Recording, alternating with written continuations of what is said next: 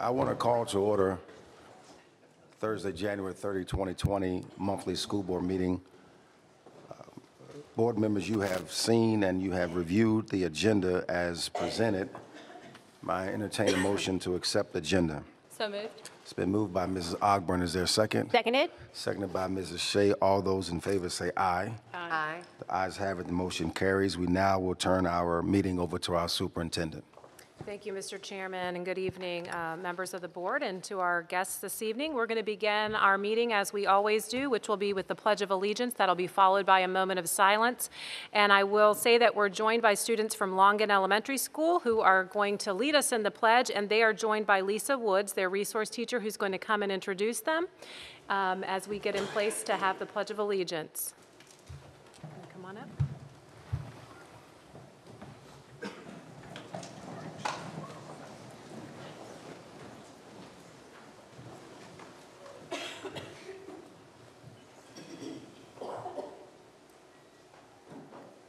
Good evening. I am proud to present our SCA officers for 2019-2020.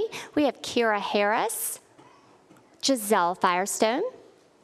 We have Jackson Hargett, Alyssa Hargett, and Luke Anderson.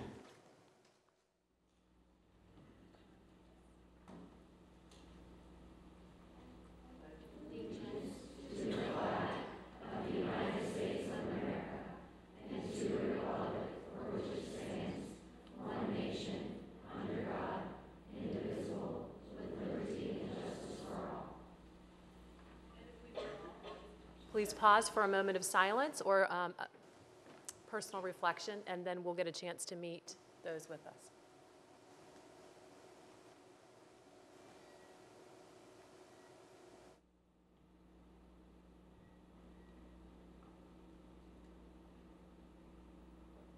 All right, that concludes our moment of silence. You may be seated, and for those who have joined us for the pledge, if you'd come around so we could get a chance to meet you.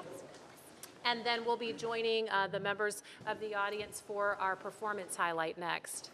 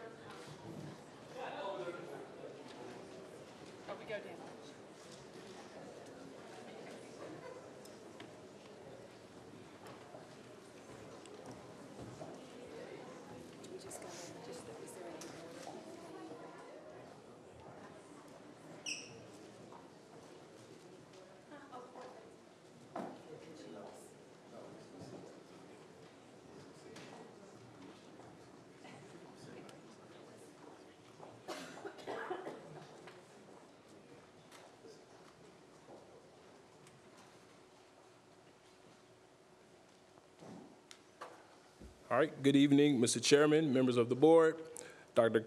Cashwell, colleagues, parents, and guests. My name is Christopher Mosley. I am the Education Specialist for Performing Arts.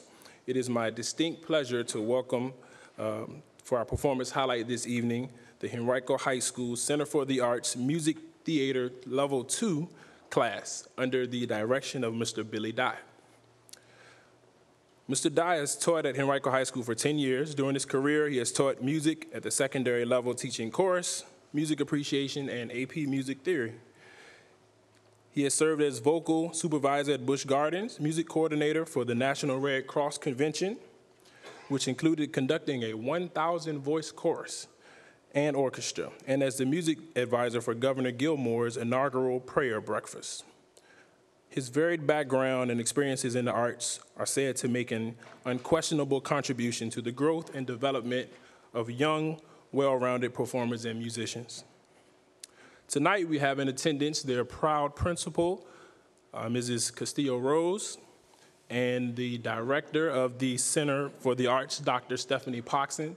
Could you all please stand and be recognized at this time?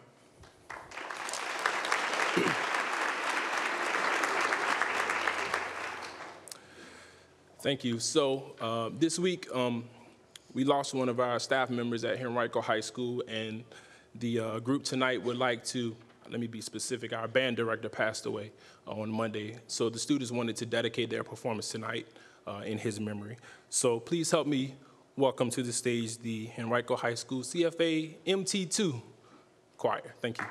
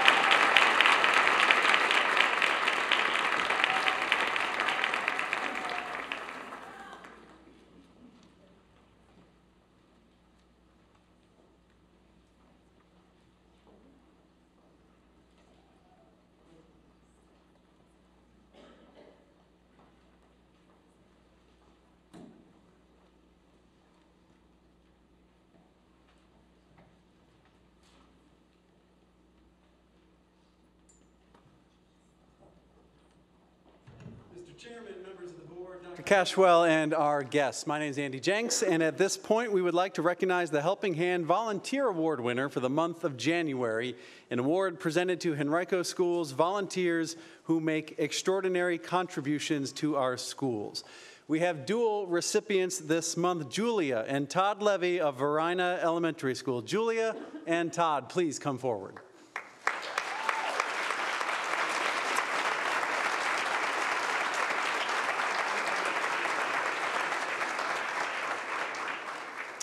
I'll tell you a little bit about Julia and Todd, who were nominated by Brooke Thompson, the former associate principal there, and David Williams, a STEAM teacher at Varina, and Kim Slayton as well, the librarian, nominated you both. Now, Julia and Todd Levy are the kind of dedicated volunteers who make a good school great. The parents of a Varina fifth grader, the two can be found regularly at the school, giving their time and effort to make things better for students, staff members, and the community.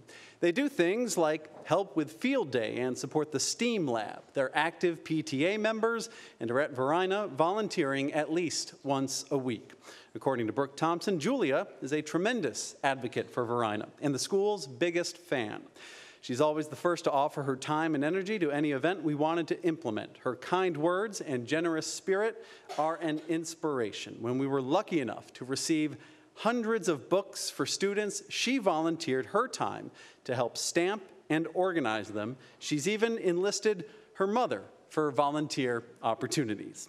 David and Kim said in November, Varina students and staff completed a community outreach project that would not have been possible without the Levy's support. Students, staff, and parent volunteers, along with the HCPS facility staff, constructed and decorated 14 dog houses for dogs in Varina that live outside and don't have adequate housing. The Levys used their partnerships with local businesses to get all the materials and tools donated. They helped us read and understand the building plans and were prominent in the actual construction, which means Julia and Todd Levy are builders in more ways than one. Thank you and congratulations.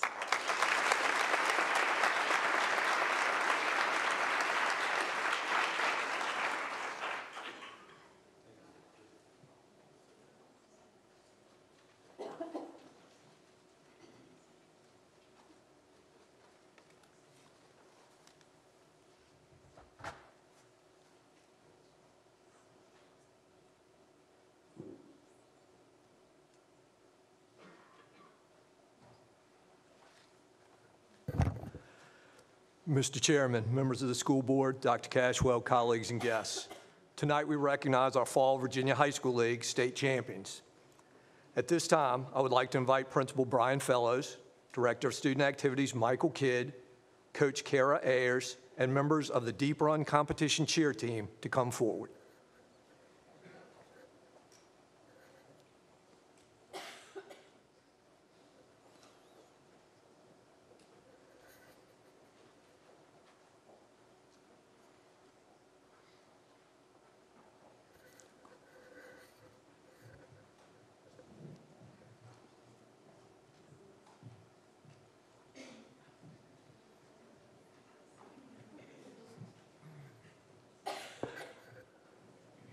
The competition cheer team finished in first place in 3 of 4 invitationals this season. They won the Region 5B title for the 3rd year in a row and won their first state championship. The team had numerous first-team All-State performers. Lily Bingle was the VHSL State Cheerleader of the Year, and Coach Ayers was the Virginia High School League Coach of the Year. Congratulations on a tremendous season.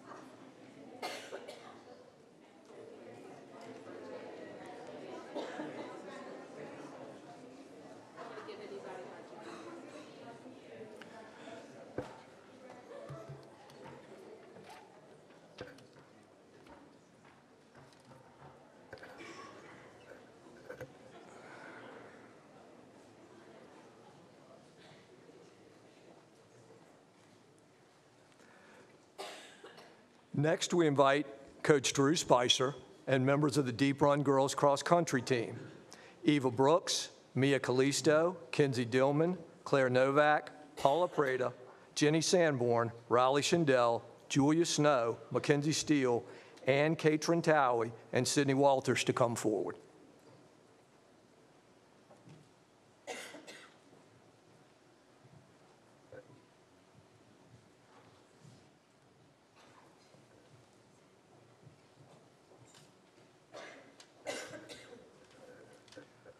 The girls cross-country team finished as a Region 5B runner-up, but rebounded to win the VHSL 5A state championship. Numerous runners were awarded First Team All-Region and First Team All-State honors. Congratulations on your special season.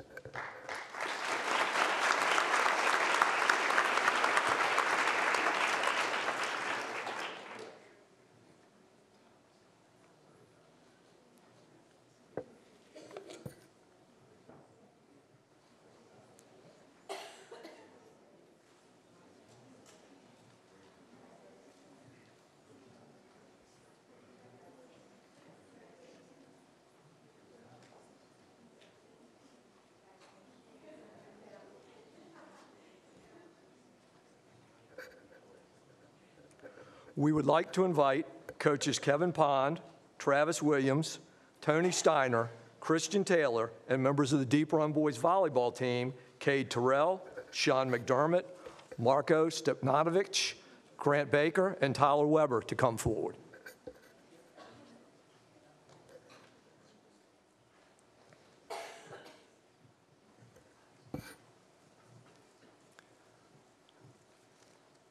I think we're all seeing a theme here for the fall. Deep Run did pretty well.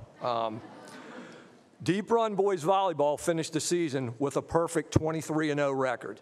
They won the Region 5B title and also their third consecutive state championship. This is the program's fourth state championship overall. Numerous players were given all-region and all-state honors. Cade Terrell was the Region, Metro, and State Player of the Year, and Coach Kevin Pond was the Region and State Coach of the Year. Congratulations.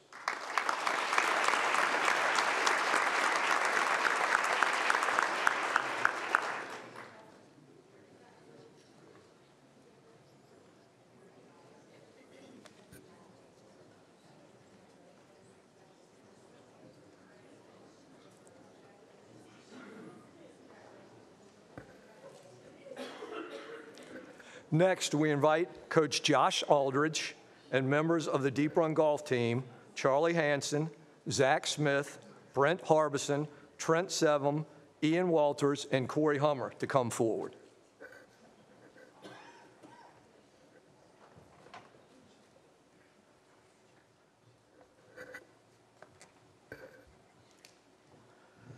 The Deep Run Golf team won another region title and their fifth consecutive VHSL state championship. They have won state titles in 6 of the last 7 years. Last June, the team won the national championship at the NHSGA National Golf Tournament. Numerous players were named to the all-region and all-state teams and finished with national rankings. Congratulations on these accomplishments.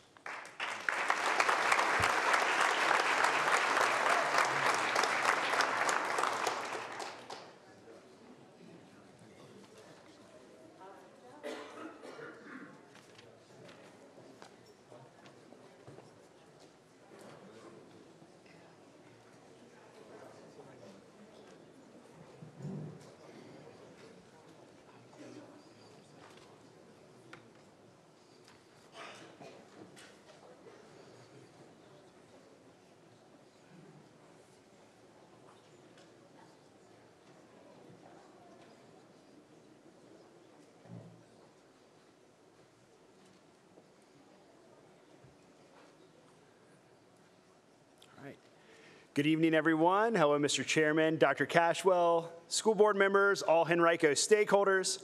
Today, we're very excited to recognize the many achievements of Henrico teacher leaders this year, related to National Board Certification.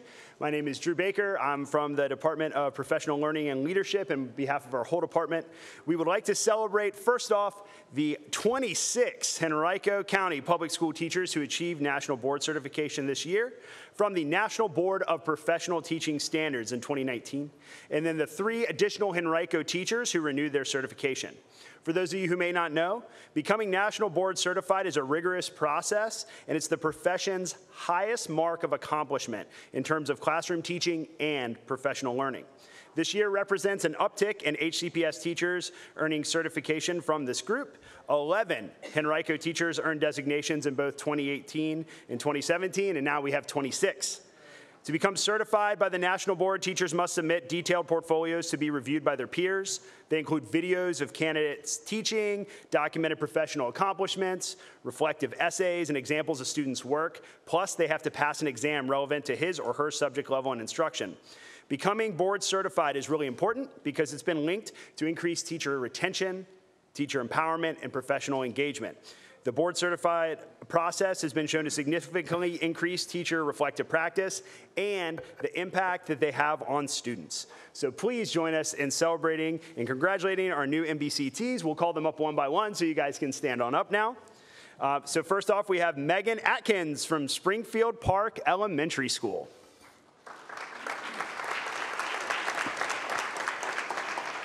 Whitney Beaton from Douglas Freeman High School. Kelly Becker from Glenlee Elementary School. Jenny Brady from Shady Grove Elementary School. Jessica Capano from Maud Trevette Elementary School. Amber Fugate from Mayford Elementary School. Kathleen Gooden from Twin Hickory Elementary School. Congrats, man. Andrew Hall from Glen Allen High School. Stacy Hilton from Springfield Park Elementary School. Jennifer DeGraw Hughes from River's Edge Elementary School. Melissa Jeffrey from Sandston Elementary School. Donna Letson from Twin Hickory Elementary School.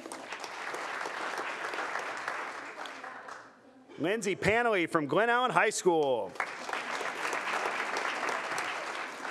Amy Stills from the Academy at Virginia Randolph. Ellen Terry from Henrico High School. And Laura Van Beelent from Hungry Creek Middle School. We also have with us today Jackie Batkins from Seven Pines Elementary School, who recertified.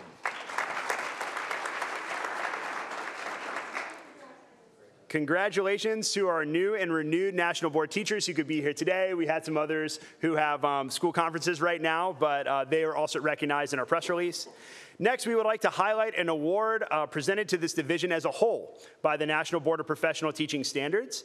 The National Board included Henrico County Public Schools among 11 divisions in the country, awarding us the designation of National Board Accomplished District. Among Central Virginia school divisions, Henrico employs the most teachers certified by the professional organization. We now have 153. That's about 4% of our teachers. A statement from the National Board said that Henrico County Public Schools has seen tremendous growth in the number of teachers pursuing and achieving National Board certification and led the state in 2019. So we're state champs. Yeah, there we go. Peggy Brookins, the organization's president and CEO, said that Henrico and the other school divisions chosen for this have taken extraordinary steps to improve student learning and teacher retention through this award. So over the past 2 years, we have transitioned our National Board coaching cohort, where now we have Henrico teachers teaching other Henrico teachers. And this is one of the reasons why we've been able to expand the program so much. So to be recognized in front of school board today, we would actually like to bring forward 3 of our 5 National Board facilitators who did so much of the coaching for this group, and it's one of the reasons why we've expanded our capacity. So we want to thank our 3 that are here and our 2 that are not. Our 2 that are not are Miss Wiley Honeycutt from Freeman High School and Lee Naughton from Henrico High School. But we have with us Megan Boughton from Echo Lake Elementary, Anne-Marie Slinkman from Tucker High School. And Shannon Wakefield from Greenwood Elementary School and Tuckahoe Elementary School. Thank you all so much for the support, and congratulations, facilitators and MBCTs, for all your hard work.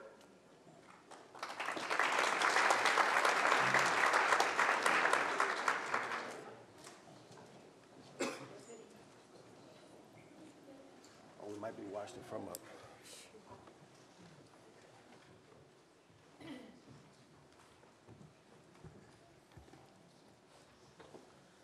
All right, as folks make their way back, we'll prepare for our next item, which is the Henrico highlight.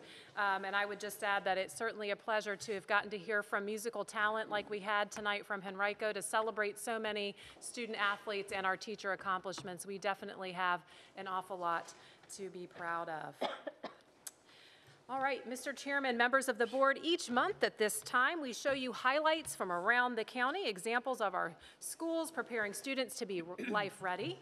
But typically, we don't hear from our students about what life ready means to them until tonight. That is, so if you direct your attention to the screens, I am pleased to present the student voices of Henrico County Public Schools from the classes of 2020, 2021, and even 2031 and 2032. But I think that would be a good idea for like a solution. Made it this far, and now I'm about to go on to my college years. I actually want to be a teacher. I really want to be a criminal lawyer when I grow up. Do more than just hand a paper, and I like to get active. Something way different than what we're used to doing in school. Kids are #LifeReady. If you know what you want to do in life or what you want to be, then go for it.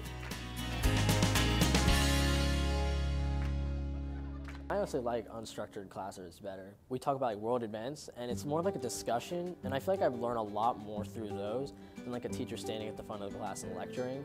Well, I like both. Structure is helpful, but also open-ended type of things give more room for creativity. I mean, there's sometimes I work way harder than I'm supposed to because I get very into a topic and then I write like pages on it. Like I did a 32-page book report for Miss Mills last year just because I was like into the book. I'm very lucky to grow up in a county that has like a lot of academic opportunities, like so many options of coming to your different centers, and then you have governor's school too, and then you have IB, so it's like really what you want to do and where you want to be.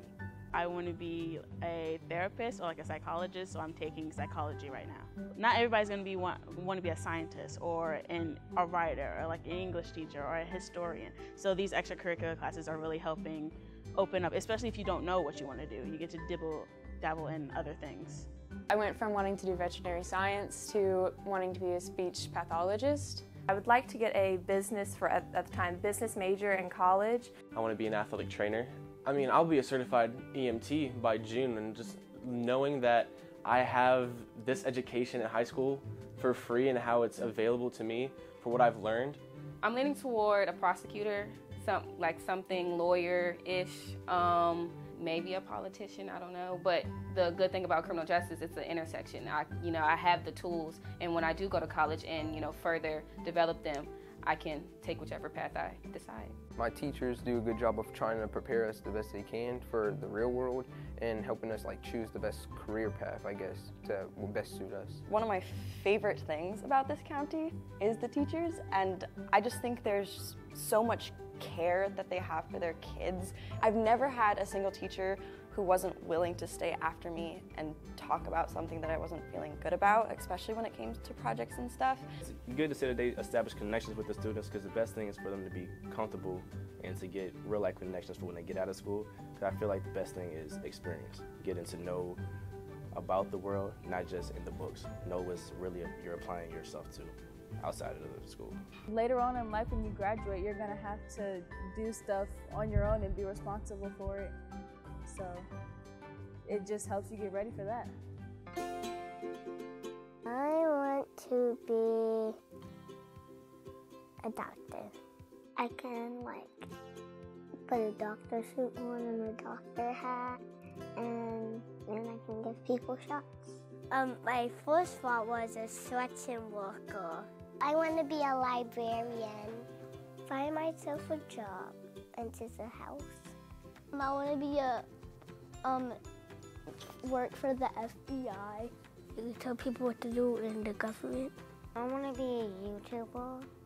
I'd like to become a star soccer player when I grow up. Be a rock star or be a teacher or be a doctor.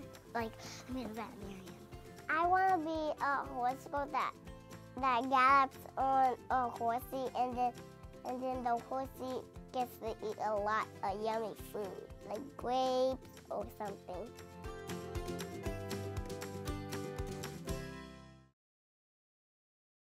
On our agenda is for us to have our mission statement, and we're going to ask that Ms. Kinsella would read it for us. Henrico County Public Schools, an innovative leader in educational excellence, will actively engage our students in diverse educational, social, and civic learning experiences that inspire and empower them to become contributing citizens. Thank you so much, Ms. Kinsella. The next item on the agenda is the public forum. This is the time where citizens are invited to address the school board on any matter of concern about the school division. We ask that each speaker will come to the microphone, and what I will do is I will call off 3 names at a time, and hopefully you'll line up one behind the other. And when you do come to the microphone, all we ask is that you'll clearly state your name and neighborhood or school affiliation. To assist you in tracking your time, there's a timekeeping system on the podium. The light will be green as you begin your remarks. The yellow light means you have 1 minute remaining, and we ask that you stop speaking when the light turns red. The school board is here tonight to hear from you, the community. Speakers should speak directly to the board. We will not be responding to the speakers, but we do sincerely appreciate your attendance here tonight and providing your input. At the last check, we had 46 persons to sign up in advance to speak. Do the math, and that's 184 minutes, or about 3 hours. Here's what we're going to do this evening. The school board and staff are prepared to hear from you tonight.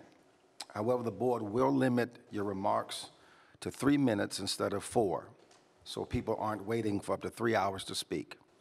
Is there a motion from my colleagues to amend the time limit for each speaker from 4 to 3 minutes? So moved. All those in favor? Aye. Any opposed? Aye. The motion is passed.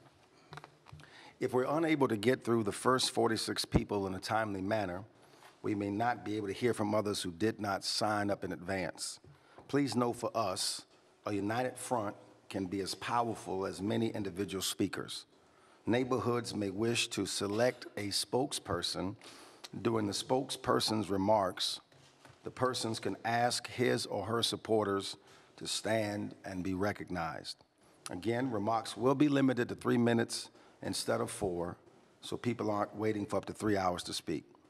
Let's begin with those who signed in advance. The first 3 names I'm going to call, if you could please come in this order, and please forgive me in advance if I mispronounce your name. You can correct me at the microphone. It's not intentional, it's just my inability to say it properly. First is Ms. Yao Levin, second is Ms. Tanisha Lewis, and the third is Zainab Bowens. They can sit on the front row. And what you can do is you can sit on the front 2 seats and come one after the other.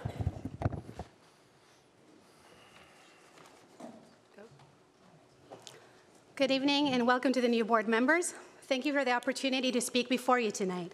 My name is Yael Levine and I live in Greenwood Glen. We are currently zoned for Greenwood Elementary School, Hungary Creek Middle School, and Glen Allen High School. All proposals by Cropper have us, together with Magnolia Ridge and River Mill, moving to Brooklyn Middle School and Hermitage High School. Some have said that we shouldn't be going to these Brooklyn District schools. Yet Hermitage High School is also a Brooklyn District school. Moreover, there is great overlap between magisterial districts and school attendance zones due to the limited number of schools. Some have said we would wreck Glen Allen High School. I am confused and offended by this sentiment, as we are all part of one Henrico. Ashley Lewis, who will be here soon, has presented what we call Option Z to Reverend Cooper, and all of you should have seen it by now. Option Z impacts significantly fewer students than any of Cropper's options. Option Z also better adheres to the geographical guidelines, natural boundaries, maintaining cohesive communities. Option Z is better for all of Henrico. Option Z only impacts 471 middle school students, whereas Cropper's options impact as follows. D1, 1,751 students. D2, 1,476 students. E1, 1,529 students. E2, 1,595 students. Option Z impacts only 385 high school students, whereas Cropper's options impact as follows. D1, 1,109 students. D2, 928 students. E1, 1,250 students. E2, 1,170 students. More specifically, with any of Cropper's current options, we still have some schools at over 98% capacity, and some even over 100% capacity. Whereas option Z, no middle school is over 93% capacity and no high school is over 95% capacity. We are formally asking you that you ask Cropper and the committees to put out a model based on option Z, as it is in the best interest of the entire county to have a redistricting that impacts the fewest numbers of students and that better adheres to this redistricting guidelines. I'm just going to give the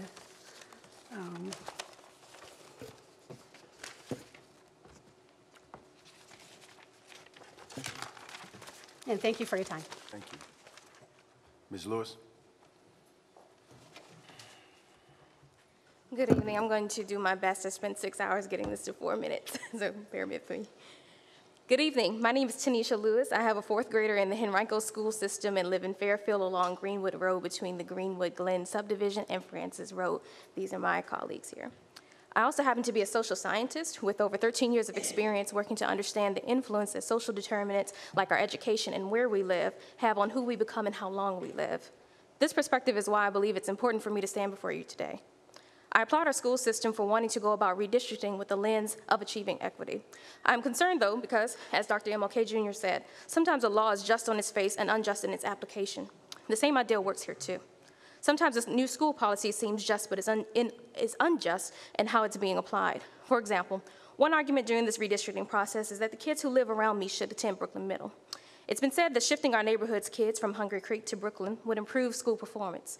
It is misguided and inherently classist and racist to suggest simply adding different folks to the mix will improve things.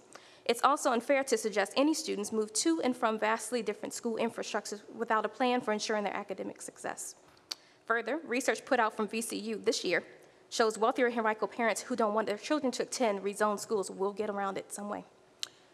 Back in April, my husband and I were excited to move to our first home in my son's current school zone, Greenwood, Hungry Creek, Glen Allen. Being a young family for 2 years, we saved and searched to find something just right and chose our particular school feeder pattern. Imagine how deflated we felt just a month or two later when we discovered that our efforts might have been in vain. So 2 questions really quickly. Henrico parents shouldn't have a problem sending our kids to any school in the area, but honestly, many of us here do. Why is that? A school like Hungry Creek is at capacity and performing well. Nearby Brooklyn Middle is under capacity and struggling. Why is that? The answer to both questions is the same. It's not who attends these schools, but it's the school's infrastructure that makes a difference. What matters is if the resources and opportunities exist for our kids to advance in education and in life. I know what it's like to have to maintain a 4.4 GPA and 17 extracurricular roles just to be looked at by a top 10 university. Because my schools lack the proper infrastructure. I won't allow my child to have to deal with the same, and no child in Henrico should. It seems this process is being approached in the wrong way. Moving swiftly and correctly to get this done is one thing, hurrying along and being wrong is another. There's nothing wrong with taking the time to say, hey, let's pause a bit to make sure we have all the input we need at this point before moving ahead. As someone experienced in systems change and in reshaping entities, healthy give and take is part of the process, but confusion and discord is not. Students succeed when adults are doing our part. If resident feedback is missing from certain areas, then the collection methods need to be readjusted. With regard to where I live, feedback from my neighborhood area needs to be incorporated into this process, and parents need real solutions for redistricting concerns, whether by delayed implementation, variance, or both, until there are plans in place for making infrastructures equitable. Thank you.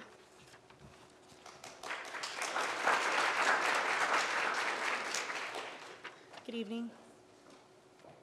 My name is Zainab Yusafi Bowens.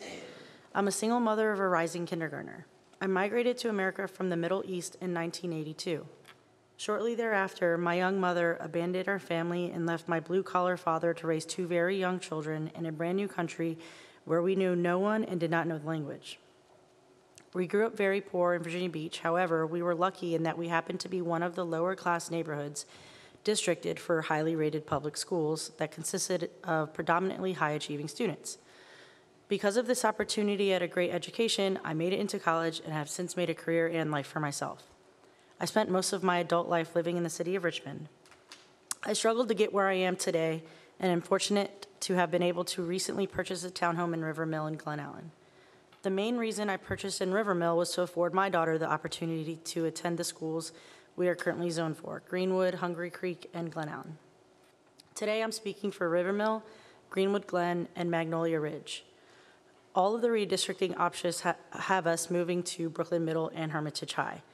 I ask that you delay this redistricting at least for the Fairfield, Glen Allen area for the following reasons. The new River Mill Elementary School will be ready in the fall of 2022. We should wait until we see how that will impact feeder patterns. The Hungary Creek Middle School expansion of 200 new seats will be ready in the fall of 2022 as well. That should suffice to accommodate keeping our neighborhoods at Hungary Creek Middle School. Our 3 neighborhoods together will have a total of only 206 middle school students, most of whom are already attending Hungary Creek and Glen Allen High School, and already accounted for capacity-wise. In addition, enrollment trends for Hungary Creek Middle School and Glen Allen High School are decreasing. The proposals have us moving to Brooklyn Middle School and Hermitage High School, but more than 500 units by Telegraph Road called Retreat at 1 are being built and zoned for Brooklyn and Hermitage. That alone could put Brooklyn over capacity when it is an already struggling school and will greatly increase capacity at Hermitage, which is also struggling academically. Keeping our 3 neighborhoods at our current schools will help alleviate increased enrollment trends for Brooklyn and Hermitage. We at River Mill, Greenwood Glen, and Magnolia Ridge are the diversity at our schools. All the options fail to fulfill the county's goal of creating an equitable balance between all the schools in the county. Instead, all options make the schools less economically diverse. Thank you.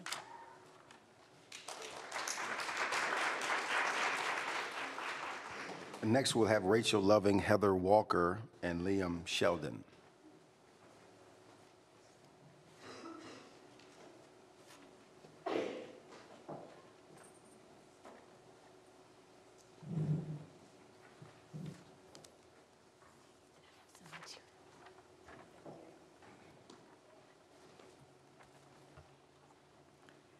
Good evening. My name is Rachel Loving, and I'm a resident of the Church Run subdivision that runs between 3 Chopped Road and Church Road. I have a 3rd grader and a kindergartner at Short Pump Elementary School. Church Run is currently zoned for Short Pump Elementary, Pocahontas Middle, and Godwin High, all of which are in close proximity to our neighborhood. In fact, we are walking distance to Pocahontas, which serves as our voting precinct. Church Run has been redistricted every time this process has occurred. Our neighbor on my street, one of our neighbors on my street had her son's school changed at every single level, and he attended 6 schools over his 13-year education. As of yesterday, option 2D is the only option that maintains our current feeder pattern, and our neighborhood would like to strongly advocate for this or any other option that keeps us at our current schools, as exhibited by the signed petition represented by nearly every church-run homeowner, which I've just turned over to the deputy clerk there. We feel that the other proposed options that will change our middle and high schools to Quioccasin and Tucker would divide our larger community and will quadruple the travel distance for our children. In all options, with the exception of 2D, a boundary is being drawn between Church Run and Windsor Place, which share a shared community center and walking path. As you can see from your maps on your website and the detailed map we have attached to our petition, this line does not follow a natural boundary and contradicts all of the redistricting criteria outlined by Henrico County Public Schools. As you may know, Henrico County is currently in the settlement phase of a 3 Chopped Road expansion project, which will include sidewalks running on either side of 3 Chopped Road, leading from the entrance of our neighborhood straight to Pocahontas Middle School. The county already purchased a deed of easement from our family in August of 2018, which is illustrated in the blueprint that I provided and attached there. My fear is that my children will lose the opportunity to attend Pocahontas, which is right next door to them, not because it was necessary to move, but because a secondary committee was given too little information when they started the process and is now too overwhelmed by information to remember many of the important conversations that took place during the gallery walk. They need help from leaders that know us best to synthesize this information. Even with the release of the new middle school map, we urge board members to remind the committees which communities have requested a second look. We elected you all as school board officials so that you can represent our voices in matters like these. After observing the secondary committee in action, I feel that they would welcome the board members' guidance as they make their final tweaks to these maps. We respectfully ask that the committee and the board place our small corner of Three Chopped and Church Road back with Windsor Place with all other options for all of the reasons outlined in our document. Thank you.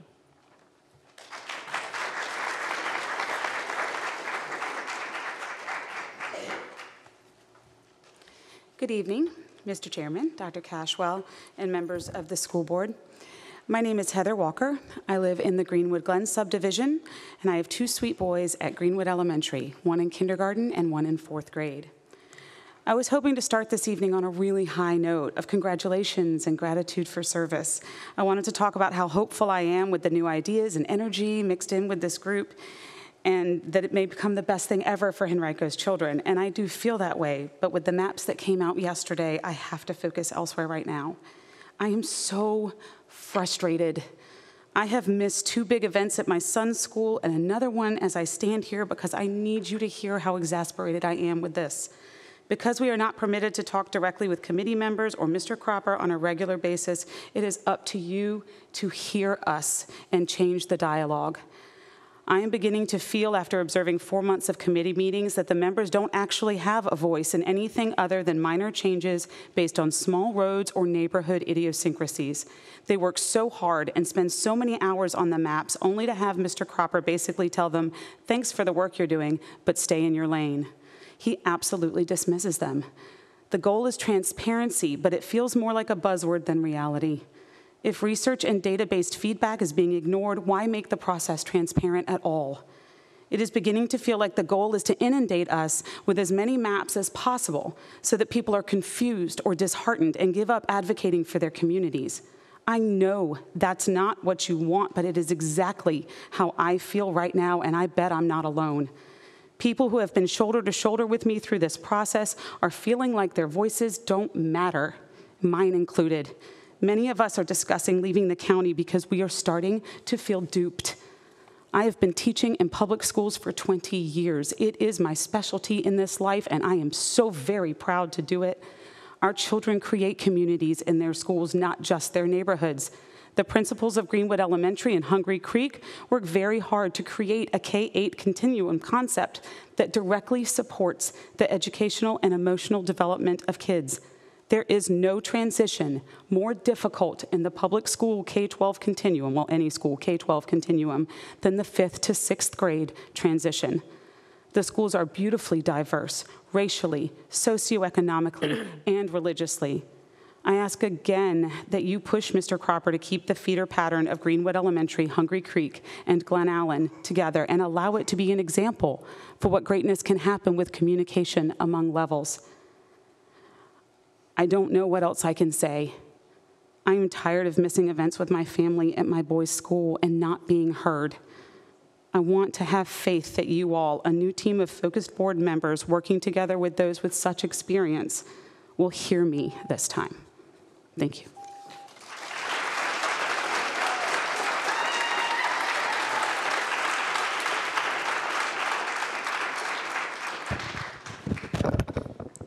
Good evening, and thank you for the opportunity for me to speak tonight. My name is Liam Sheldon, and I'm a 7th grader at Hungry Creek Middle School. I live in Greenwood Glen. I am worried about the redistricting. I was looking forward to going to Glen Allen High School with all my friends. It is very hard to think that I'll be going to Hermitage High School instead, and probably will know a handful of people at such a really big school. The transition to high school is difficult as is. I am very anxious about transitioning without my friends. Please keep Greenwood Glen and Hungry Creek at Glen Allen High School.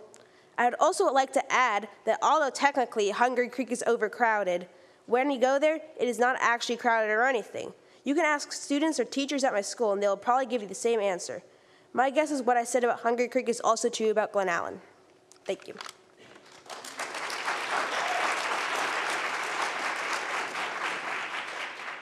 Next, we'll have Aiden Shelton, Sarah Cheek Taylor, and Savannah Taylor. Okay. Thank you. Hold on, before you start, hold on, give me 1 second. Next, can we have Nathaniel Hurt and Ashley Lewis next, please?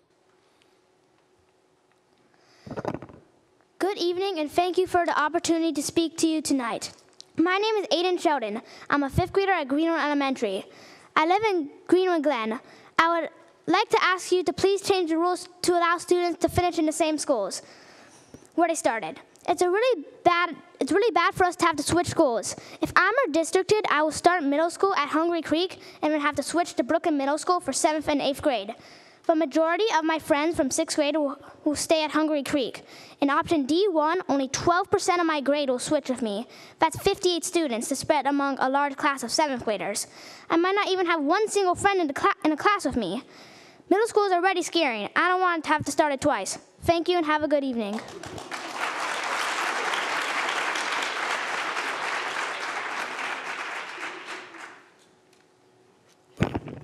Good evening, members of the board, Dr. Cashwell. I'm here tonight. My name's Nathaniel. I go to Highland Springs High School. I'm zoned to Glen Allen High School, and I take an hour bus ride all the way down to Highland Springs every morning and every evening to get back to my home.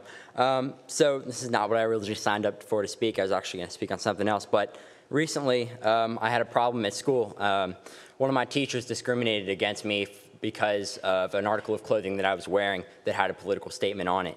I addressed this issue with my principal. I had a meeting with my principal and my counselor. I had a meeting with my principal and this teacher and a couple other administrators, but I did not feel the problem was resolved. This teacher never apologized or accepted responsibility for what he did, and I'm here to kind of present a solution to not this problem, but the overarching problem, is that do teachers know about the full rights that students have at school? Do they know that we have First Amendment rights? Do they know the full complexity of that? So I'm here tonight to propose that we institute a professional development program or class that teaches teachers about the First Amendment rights of students and how to deal with situations that deal with the First Amendment rights of students. I will be sending a proposal over to all of your emails at the conclusion of this meeting, and it would also talk about how I would like Henrico County Public Schools to release a statement about how discrimination will not be tolerated at Henrico County schools. Thank you for your time, and please feel free to contact me if you have any questions.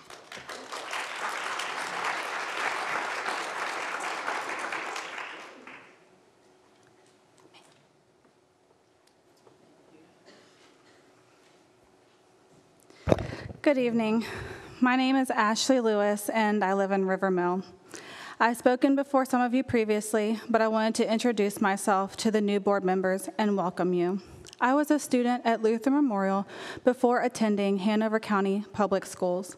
I'm sure you're aware of the redistricting that is currently underway, and a majority of your constituents are not pleased with the proposed options. These options move far too many students around, and there is a better way to accomplish all of the said goals in this redistricting. Reverend Cooper represents my neighborhood as well as Magnolia Ridge and Greenwood Glen. I have presented him with a better option for the entire county. Why do I care about the whole county? Because we are one Henrico. This is not about which magisterial districts should attend which school. There has been talk about keeping Fairfield District students out of Hungary Creek Middle and out of Glen Allen High School due to them being in the Brooklyn District. However, our neighborhoods are being moved to Hermitage High School, which is also in the Fairfield District. Brooklyn District. I would like to point out that there's a great overlap between magisterial districts and school attendance zones all across the county, but especially between Brooklyn, Fairfield, Three Chopt, and Tuckahoe districts. I have provided the board with the following documentation. Brooklyn Middle School is in the Fairfield District, yet 55.4% of its students come from Brooklyn District. Adams Elementary School is in the Fairfield District, yet 63.5% of its students come from the Varina District. Springfield Park Elementary School is in the Three Chopt District, yet 55.7% of its students come from the Brooklyn District. Holman Middle School is in the Three-Chop District, yet 39.2 of its students come from the Brooklyn District. Tucker High School is in the Three-Chop District, yet 47.1% of its students come from the Brooklyn District. Pocahontas Middle is in the Three-Chop District, yet 43.6 of its students come from the Tuckahoe District. Tuckahoe Middle is in the Three-Chop District, yet 71.3% of its students come from the Tuckahoe District, and the list goes on. That is the reality of our county. Because of the limited number of schools that we have, we all have to share schools, which is fine. We are one Henrico, and the talk of those people not being allowed in our schools is beyond offensive. I implore each one of you to advocate for Cropper to model option Z as it best keeps Henrico County one. Thank you. Thank you so much. Next, we're going to have Tariana Lewis, Lou Ross, and Mac Ross.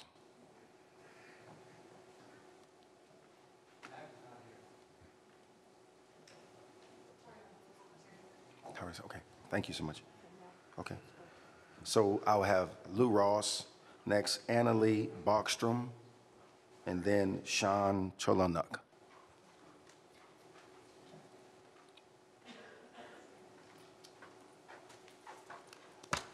Hello, my name is Lou Ross, and I'm from Church Run. And my son asked for half of my time, but in the interest of moving things along, I'm going to go ahead and yield to him, and maybe he'll leave me a minute at the end. Hi, my name is Hunter Ross, and I'm in 8th grade at Pocahontas Middle School. I thought I would share to you why I think I should stay at Godwin and not be redistricted. My entire middle school is going to Godwin. 2 weeks ago, we all went over there to hear them talk about schedules and what to expect in high school. We never got invited to Tucker or Freeman, just Godwin. Godwin is close to my house, and I've done many summer camps and events in the cafeteria. We drive past Godwin at least 5 to 6 times per week. I could not tell you where Tucker is or where Freeman is.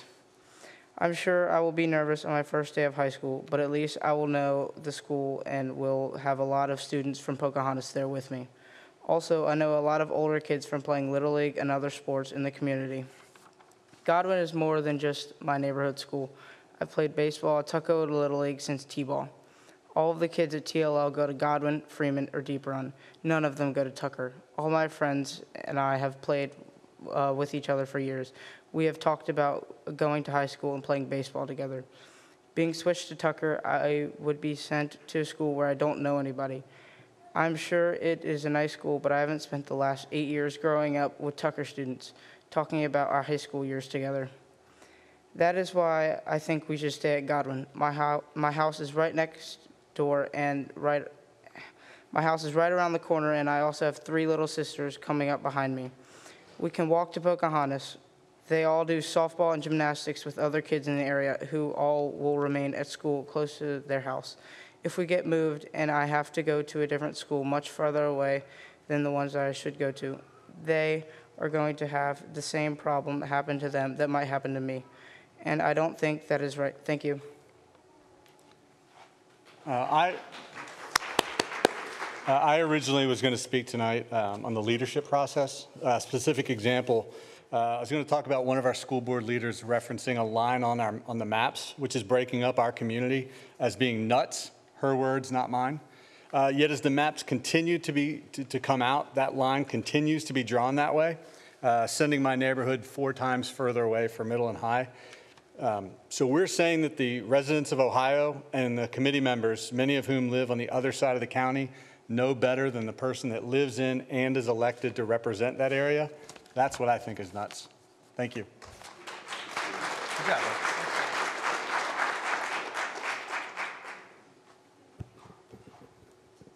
Hi, my name is Annalie Barkstrom, and I'm here with the Crestview Area Coalition to speak tonight in support of keeping Crestview zoned to Crestview, Tuckahoe Middle School, and Freeman High School.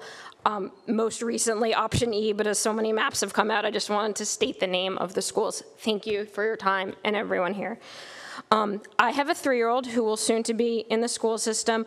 I also have a stepson who is last year's valedictorian at Douglas Freeman High School. He transferred there after 8th grade from St. Christopher's School, primarily for academics and for the greater level of diversity offered at Douglas Freeman High School. Because of my experiences, what I know about community buildings, schools, and what I've learned from my neighbors and friends, I believe that keeping Crestview zoned through Freeman High School is does the best job in meeting the guidelines that you've set forth. Are there other ways? Of course, but as I look at other ways, they don't seem better. They also affect greater numbers of students. I want to focus on two specific areas of the guidelines.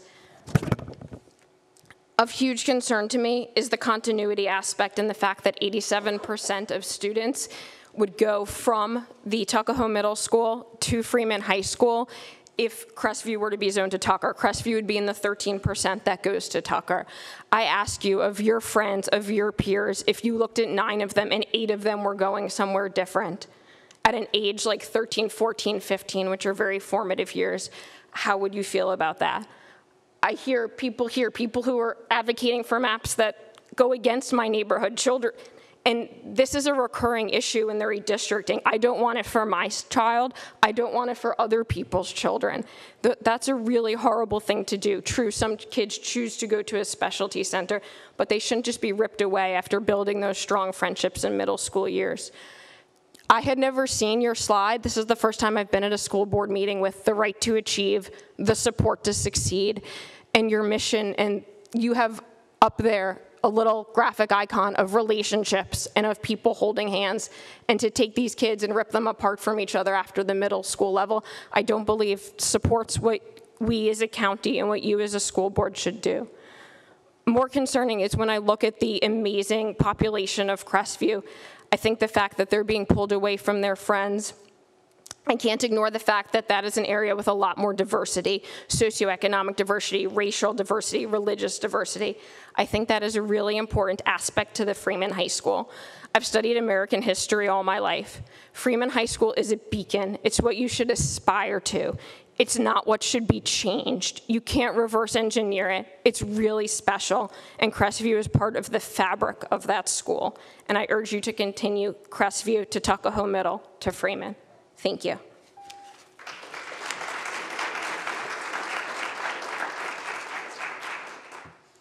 Good evening, Sean Toluchek. I have 2 daughters, one of which is at Crestview right now, one is at Tuckahoe. And I think if the board applies common sense and the facts to its own guidelines, really there's no way that you can remove Crestview from the Freeman High School. And I'll tell you why. The first one is proximity. As noted in a recent publication, Crestview is the closest to Freeman of the neighborhoods that are to be moved. In fact, many kids would have to drive past Freeman and probably watch their brothers and sisters and their best friends getting off their buses and walking into Freeman High School. Imagine doing that every day if you were a kid. It's unbelievable that we proposed that. No other school is in that situation where they have to drive past the high school they thought they were going to go to another one. But that goes into the second criteria, safety. They're driving farther away. What happens when you drive farther? You have more of a chance to get in an accident. 10 years ago, Cropper tried to move us to Tucker. That was shot down because they deemed it wasn't safe. There was more accidents. That's the same today. There's more traffic on the roads today. Our kids from Crestview and Tuckahoe would be getting on 64 to go to school. If any of y'all have driven 64 in the morning like I have to go to work, it's a nightmare. And I cannot imagine you wanting to put 16-year-old kids on that road to get to school. The third one is feeder patterns. Anna Lee talked about that a little bit, but 100% of Crestview goes to Tuckahoe right now, and 87% goes from Tuckahoe to Freeman. You cannot find continuity like that in any other schools in front of you. So why would you change that? It is completely against your guidelines that you have to follow. The fourth one is community. Our neighborhood is one of the oldest communities in Henrico. We're backed up against the city. We have nowhere to go behind us. We are closest to Freeman. It's been our high school and should be our high school. But here's the thing. The Crestview-Tuckahoe-Freeman bond has been cemented for years. All of these kids, they go to the same churches, dance classes, baseball leagues. A lot of them walk from Tuckahoe to Freeman for after-school activities. You can see Freeman from Tuckahoe and vice versa. How could you possibly consider breaking those kids up? They go from Tuckahoe, they do band, they go from Tuckahoe, and they do all sorts of things. The lacrosse community, the baseball community is so intertwined. To break these kids up to the magnitude that you're talking to, I don't see it. But the main thing is the diversity and economic impact. It's one of the #1 things you have to look at. And when you look at option D versus option E, you have no choice. Option E actually cuts the disparity between Tucker and Freeman in half. There's a 15% disparity right now. Under option E, it goes down to 7%. Option D, no change whatsoever. I cannot imagine that in 2020, we are thinking about taking this away from these kids. We also have a petition with 600 signatures I was supposed to give you, but I don't know. Thank you so much, sir. Next, we have John Kesson, Robert Young, and Karen Hargrove. John Kesson, Robert Young, Karen Hargrove.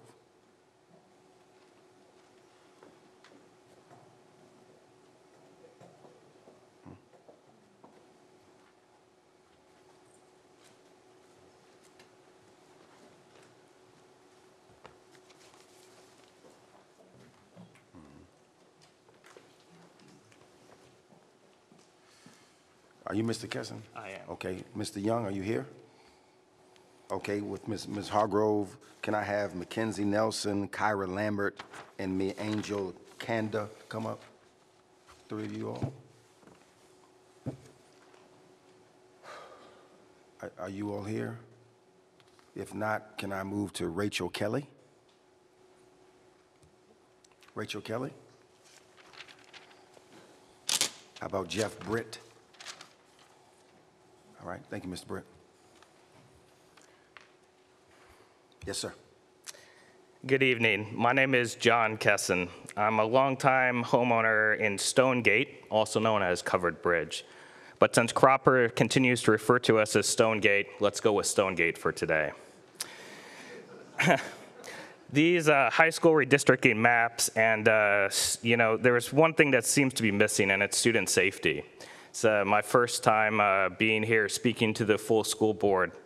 I feel at this point it's the only way that our communities are going to get heard despite our months-long effort of engaging on this process. What I notice right up here, is student safety and wellness, but when I go through the redistricting criteria, that should be #1, but it's not even on the slide.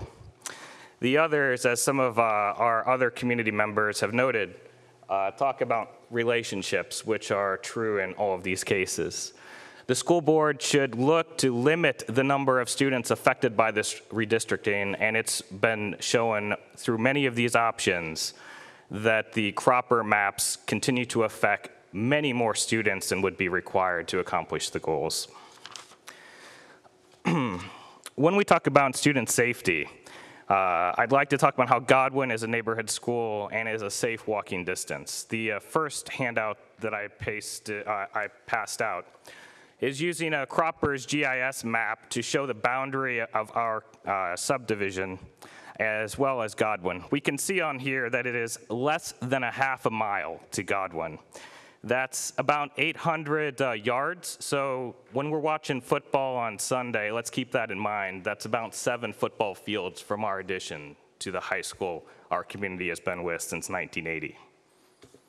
High school is perhaps the most important time to think and the most important maps to consider with after-school activities, sports, a late dismissal time, and students driving.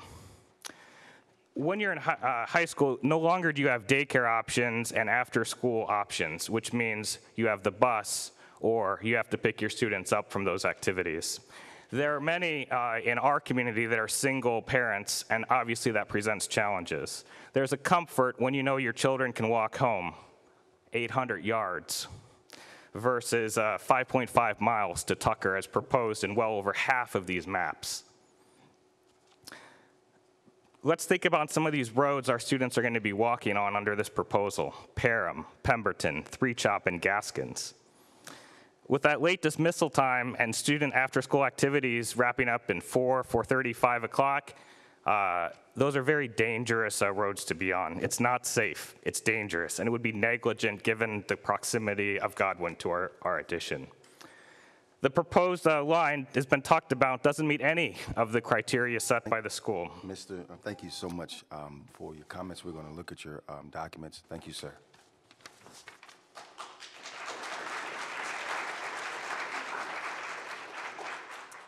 Hi, Karen Hargrove. For redistricting, I'm going to, Jeff Britt is in my neighborhood. Yes, ma'am. I was on to talk about another issue, but my daughter couldn't come tonight, so can you move me to next month? Yes, ma'am. We'd be more happy to. Okay, I'm going to give my time to him. Okay, thank you. Ms. Hargrove, will you write Ms. Hargrove down, Deb? So she's going to put you down so you don't have to re-sign up. Okay, you'll be first. How about that? All right. Oh, okay, I'm sorry. Mickey said that I didn't, so. Somebody's already signed up for next Mr. Britt. Thank you. Good evening.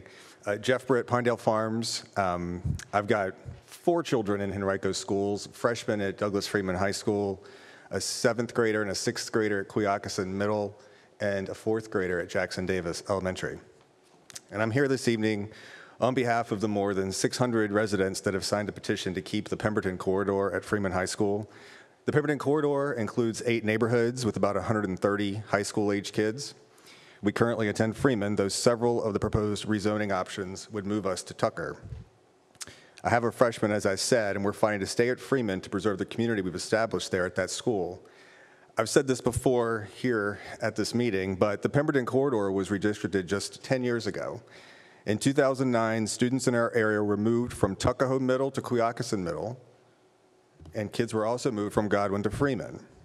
This impacted close to 300 students along the Pemberton Corridor.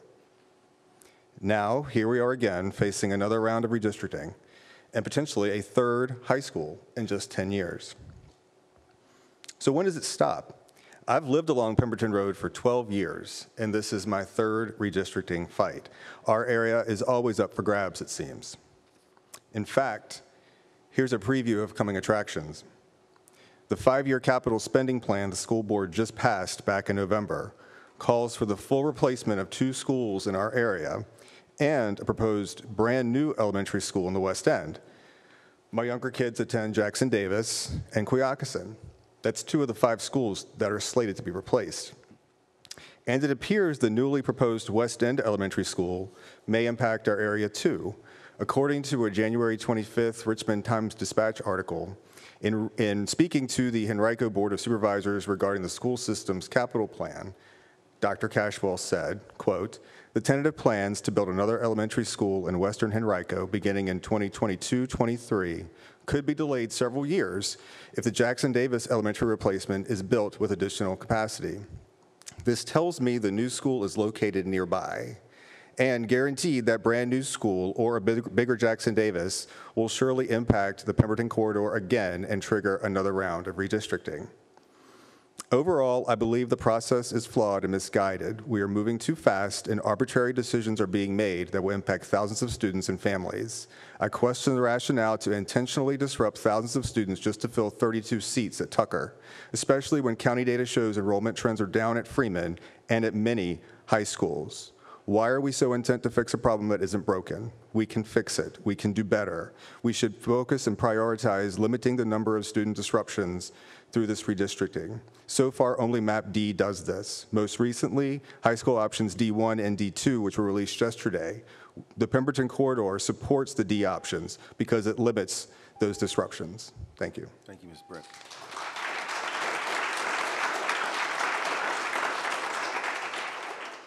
Next, we'll have Corey Payne, Bill Ochmody, and Delcherie Shines. Delcherie Shines? Okay, thank you. Next, in her place, Emily Folsom. No, Emily Folsom. One more time, Ms. Folsom. Okay. Yes, sir. We good? Yes, sir. So my name's Corey Payne. I've been a resident of Henrico County since I was born in 1977. I went to Longin Elementary School, Tuckahoe Middle School, and Tucker High School, so I know the area. What I want to talk about is the fact that I have 4 children. I live in the Church Run neighborhood, which is right down the street from Pocahontas. It is statistically the closest public school to our neighborhood, and every of the first 4 and 3 of the next 4 that came out yesterday have us moving to Coyocasin, which takes us from about less than a mile away to over 3 miles away. I thought we were going to talk about sort of kind of what's been going on, but I've heard a lot of things today. I want to change this speech up a little bit.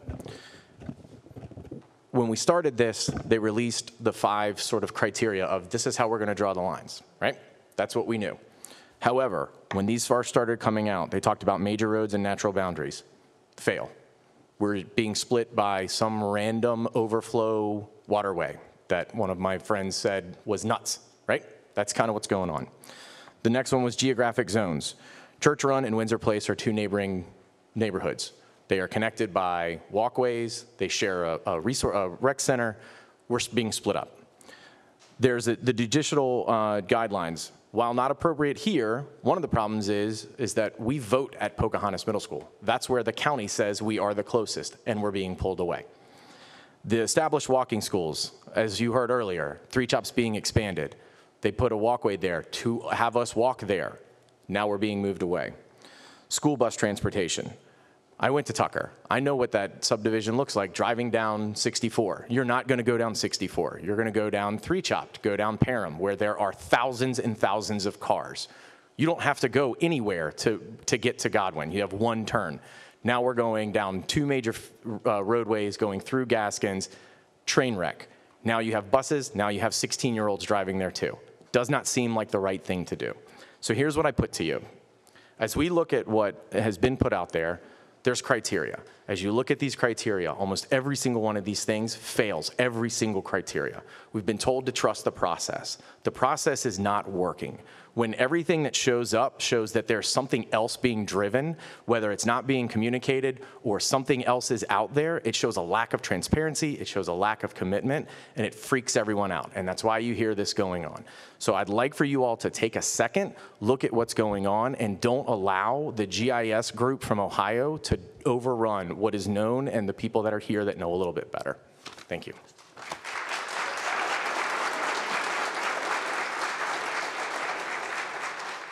Hi, my name is Bill Ochmoody. I'm from the Bell Tower neighborhood. I had planned to play this in just a minute, but I'm going to play it on the back of that. This is Bill Pike questioning this very process. Redistricting. This seems to be a very familiar template that school systems follow, okay? And I'm just asking, is there anything else out there? Because redistricting, all it does is create heartburn. It creates heartburn for the school board. It creates heartburn for the staff members that are working through it. It probably creates heartburn for the people that will be on the committee. And I'm really, and I know if you don't have an answer, that's fine. But I'm just wondering, what else is out there? I mean, is there? I suspect most of my neighbors and friends feel the same way. This is ridiculous. 2009, 16,000 pieces of communication came into the community, from the community to the board, to the county, saying, this is broken. This doesn't work. And yet, here we are with the same contractor, 10 years later, having the same arguments over the same boundary lines. This is insane. Mr. Cropper stood before this board back in 2009, waved a piece of paper and said, look at us and how great we did. And the board said, thank you, Mr. Cropper, very nice job. Thank you, committee members, very nice job. You guys go along now. And immediately went into debate on how to fix the damn maps. That's crazy that we are here again today with the same thing. You know what else is crazy? The maps propose moving 5,000 students. I reworked the map today. I sent you guys an email. Cropper's numbers changed from December, November, September, October. His numbers changed. It was 302 when we started the process in the entire county to keep every middle school and high school at 94%. We are now at 439 students, not 5,000. Please, for the love of God, step in and stop this process.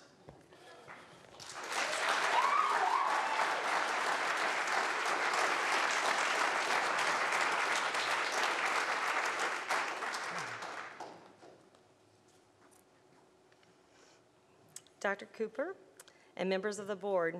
I appreciate the opportunity to speak to you this evening. I have lived in my wonderful neighborhood, Magnolia Ridge, for 15 years. My children are both students at Hungry Creek Middle School, an 8th grader and a 6th grader. I have been a pediatric clinical social worker for over 20 years and served children and families in many capacities. I am also a single mother with children who split their time between 2 homes. Caring for children, both personally and professionally, is my life's work. Dr. Cooper, this redistricting process has been incredibly frustrating for me. As our representative, I implore you to consider my comments and those of my neighbors. My 8th grader is being groomed for Glen Allen High School marching band and wrestling team for the feeder pattern transition for high school. But I continue to see no map or no option for him to stay at Glen Allen High School outside of option Z. He will be a rising 10th grader in 2021, which means he will have to do 1 year at Glen Allen High School and then start at Hermitage High School as a 10th grader. My 6th grader will be an 8th grader in 2021 and will be able to benefit from grandfathering, but I will have to transport her. That is a hardship for a single mother that works full-time downtown. And it's a hardship for many families that do not have the means to transport their children daily. I'm concerned about the impact of redistricting and the stress it will place on young children and teenagers. Dr. Cashwell, in your co-written article on January 26th in the Richmond Times-Dispatch, you said that Henrico is striving to build support systems for mental health and trauma-informed care. How is this your focus with a redistricting effort that will impact so many lives?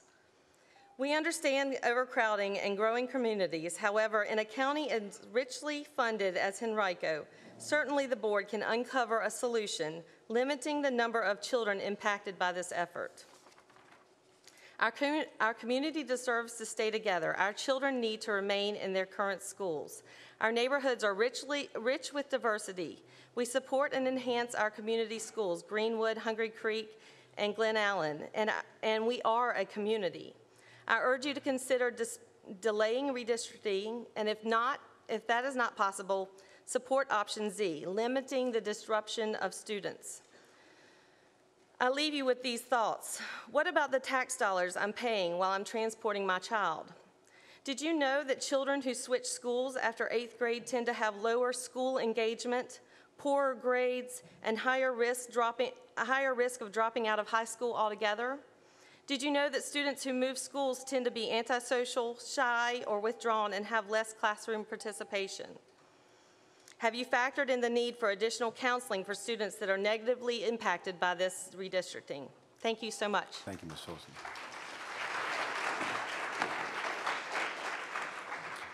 Next, we'll have Laura Johnson, Courtney Kuster, and John Buckby.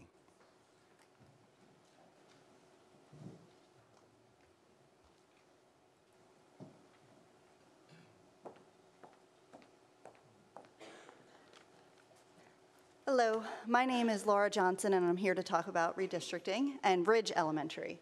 I have 2 daughters who go to Ridge, and I'm the PTA president there. Ridge is an amazing school where the teachers and staff are unbelievably dedicated, talented, and nurturing. When you walk into the school, you can just feel its warmth and the sense of community. And that community is a truly global one. Our student population consists of children with many different ethnicities, religions, and languages. More than 17 are spoken by our students. In addition to that, Ridge is also socioeconomically diverse. It's a Title I school with about 92% of the children eligible for free and reduced lunch. This is by far the highest percentage compared to the nearby elementary schools and is one of the highest percentages in the whole county. And I'm here to ask you to prioritize this aspect of Ridge while you proceed through the redistricting process. Of the maps that came out yesterday, maps D1 and 2 would actually increase the percentage of poverty at school, going against the 4th goal of reducing concentrations of poverty while balancing community or neighborhood school concepts. These maps further concentrate and increase poverty at Ridge by moving the neighborhood behind Freeman High School to Tuckahoe Elementary, and I don't see an overarching benefit there. Moving that neighborhood would reduce Ridge's population by about 40 students, but that minor capacity gain isn't worth the burden it would create. Given the demographics of that neighborhood, it would increase the concentration of poverty at Ridge, and it would also take away a good portion of the school's PTA, which provides vital volunteer and financial resources to a school that greatly depends on them.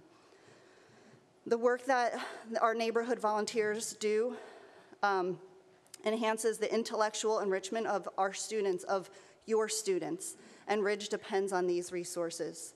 So what's the county's honest priority with regard to Ridge, and what directive are you giving to the redistricting committee?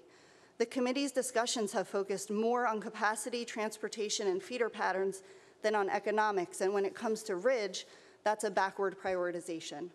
So I'm asking you to please consider whether it's worth it to reduce a school like Ridge's volunteer force and resources and increase its economically disadvantaged percentage just to reduce the student population by about 2 children per class.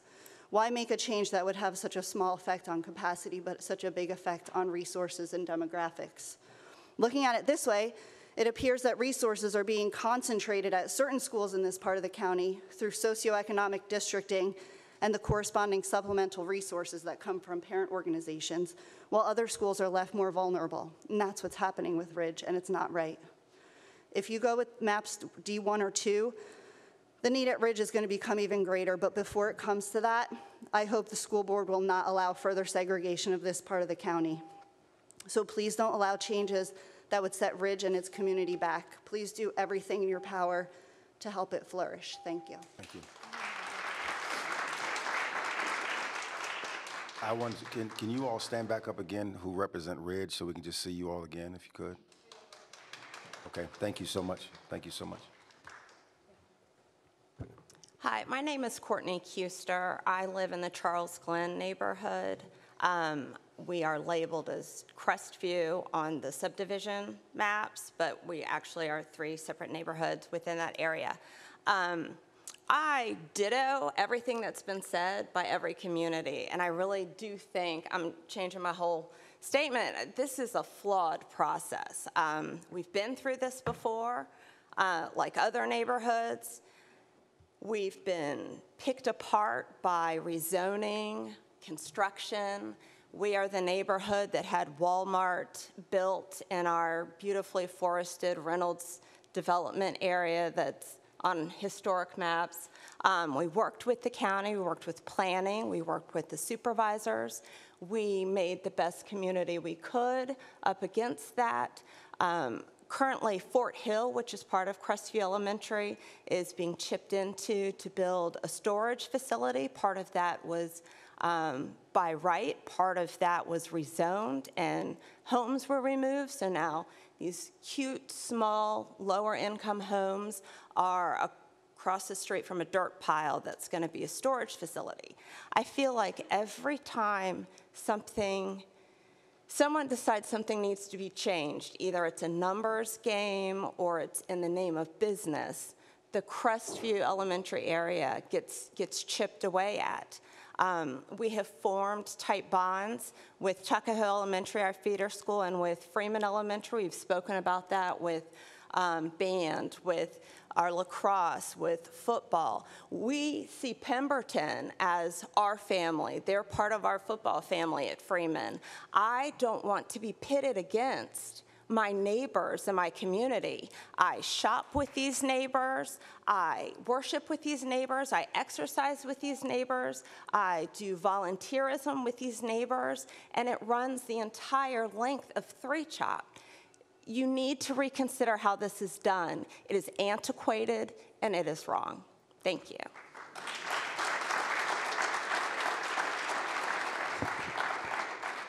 Good evening. My name is John Buckby, and I'm with the Pemberton Corridor. Tonight I'm going to talk about big picture concerns and small picture concerns. Big picture, kind of hit on a couple of points that have already been said, but there's only a few schools, elementary, none in middle, and just a few in high school that are over capacity, and yet most maps redraw the boundaries for 20 of our 45 elementaries and all of our middles and all of our highs. I think we're overdoing it. I think the committee is quite simply solving a problem that's disproportionate. to what this problem is. Furthermore, the analysis looks by today's grade levels, 9 through 12, cuts them all up, and then redistributes them, and that's the analysis that we see. But that's not what's going to be in schools 2 years from now. Do you know which grade is currently our largest? It's our 9th graders, 4,200. But they're exempt from this. The classes that follow that, kindergarten through 5th, all average 3,700 students, 500 less. So we are now designing new redistricting maps for the smallest classes that will be using them, and just a few years from now, we'll probably be here again. That's my big picture concerns. My small picture concerns relate to analysis that I don't see happening by the committees. We see feeders from elementary to middle. We see feeders from middle to high. I was curious what the elementary to high feeder was. So I took the material from the most recent January 7th maps, the C's and the D's, and I traced out every feeder pattern from elementaries to highs. For the 46 schools, 16 of those elementary schools split to 2 high schools. 30 of them go to 1 high school. That's what you'd want. You'd want 1 elementary school in part to go in whole to 1 high school. 16 go to 2. 1 elementary school goes to 3 high schools on all of these maps except for the D's, and that's Pemberton Elementary. Pemberton Elementary is one of the smallest schools in all of Henrico. It's 284. Let me put a finer point on that. Last year, the 5th grade class was 42 kids. That means that every map except for D1 and D2 is going to take 14 kids, send 14 to Tucker, 14 to Godwin, and 14 to Freeman. Or if you don't think it splits evenly, then it's going to be 6 here, and 8 here, and 30 there. I don't think that our intentions to redistribute the county should ride on the backs of 42 kids. My concern here is twofold, that a lack of foresight will cause us to make many more changes than are necessary, while also necessitating the need for us to do this again, engaging more consultants just a few years from now, and that number 2, these changes are going to fall on the backs of some of our smallest communities, like the 5th graders from Pemberton Elementary, who will be headed to 3 different high schools. I urge this board not to let that happen. Thank you for your time and your service to this county.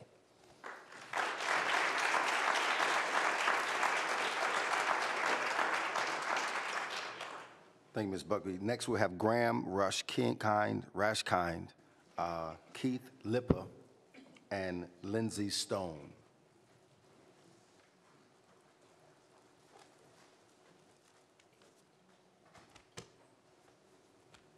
Mr. Rashkind? Yes. Okay. Is that Mr. Lippa? Okay. Okay. Right? Yes, sir. Thank you. My name is Graham Rashkin. I'm here to show support for the Pemberton corridor. I currently support options D and option 2, which keep our neighborhoods at Freeman High School. My wife and I have been residents of Henrico County for 18 years. We lived in the same house in Candlewood. Candlewood's a small neighborhood along Pemberton Road.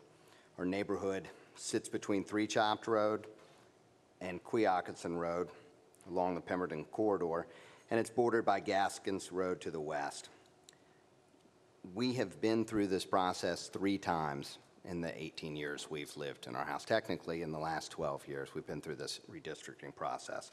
The last time, our school board representative helped define those roadways as hard boundaries for these school districts with the promise of permanence. We were told, look, we're taking you out of Godwin High School, but we're going to get you into Freeman, and that's where you're going to be.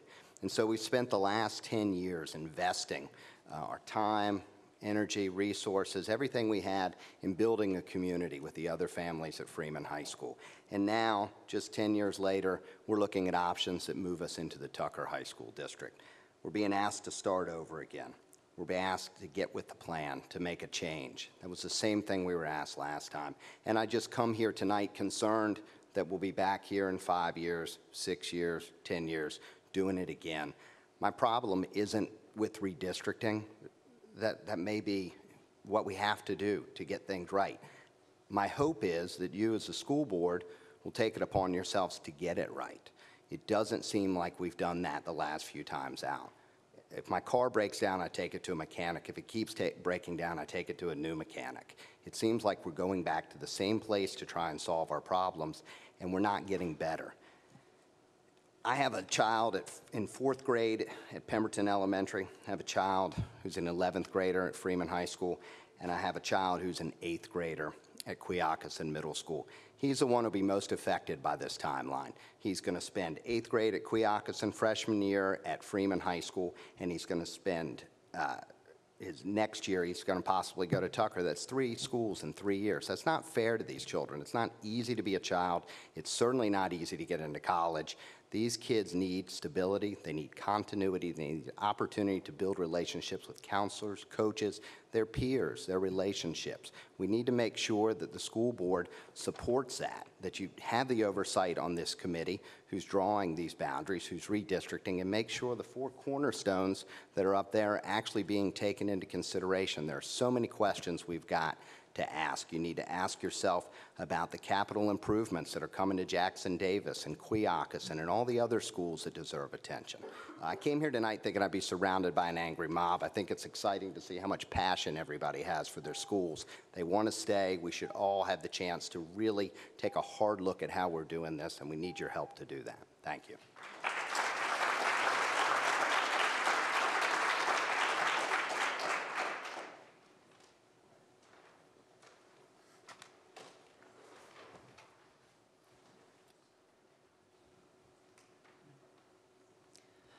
Good evening, everyone. My name is Keith Lippa. I represent a group of small neighborhoods located on the northwest side of Staples Mill and Hungry Roads that are part of Glen Allen's Cross Ridge community. We are currently zoned for Longan Elementary, Hungry Creek Middle, and Glen Allen High School.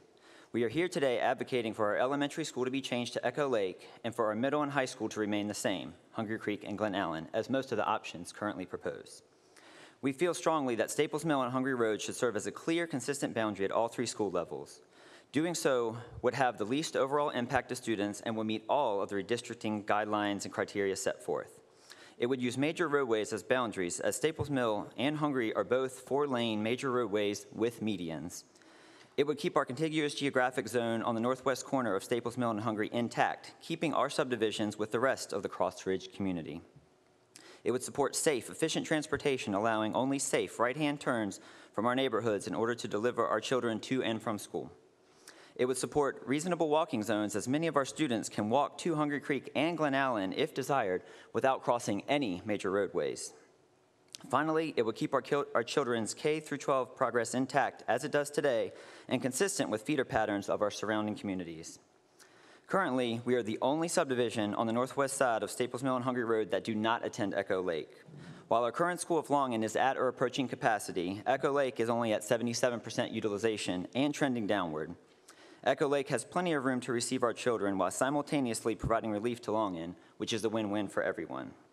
Additionally, from a middle and high school perspective, since we would remain at Hungry Creek and Glen Allen, there would be no adverse or negative effects to any other students. Most of the current options propose these 3 schools for us. However, there are a few that do not.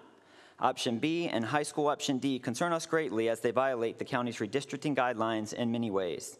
These 2 options place the boundary line in our backyard instead of using the major roadway in our front yard. These options carve us out from our Cross Ridge community, create undesirable feeder pattern splits, and pull us across major roadways to dangerous intersections in order to deliver our children to and from school. Mr. Cropper's most recent data specifically call out these 2 options, how they create inequitable feeder pattern splits. For instance, in high school option D, only our small group of children are the only ones that would be redistricted from Hungry Creek to Hermitage, creating a 96-4% feeder pattern split, not the 50-50 or 60-40, which is desired. By using Hungry Road and Staples Mill as the clear, consistent boundary at all 3 school levels, all of the above issues would be addressed, and all of the redistricting guidelines and objectives given by the school board would be met. We ask that you keep these important points in mind as edits to the maps continue as you make your final decisions in May. On behalf of myself and my neighbors I represent, we sincerely thank you for your time and dedication to serving the needs of all students in Henrico County. Thank you. Can I pass this up?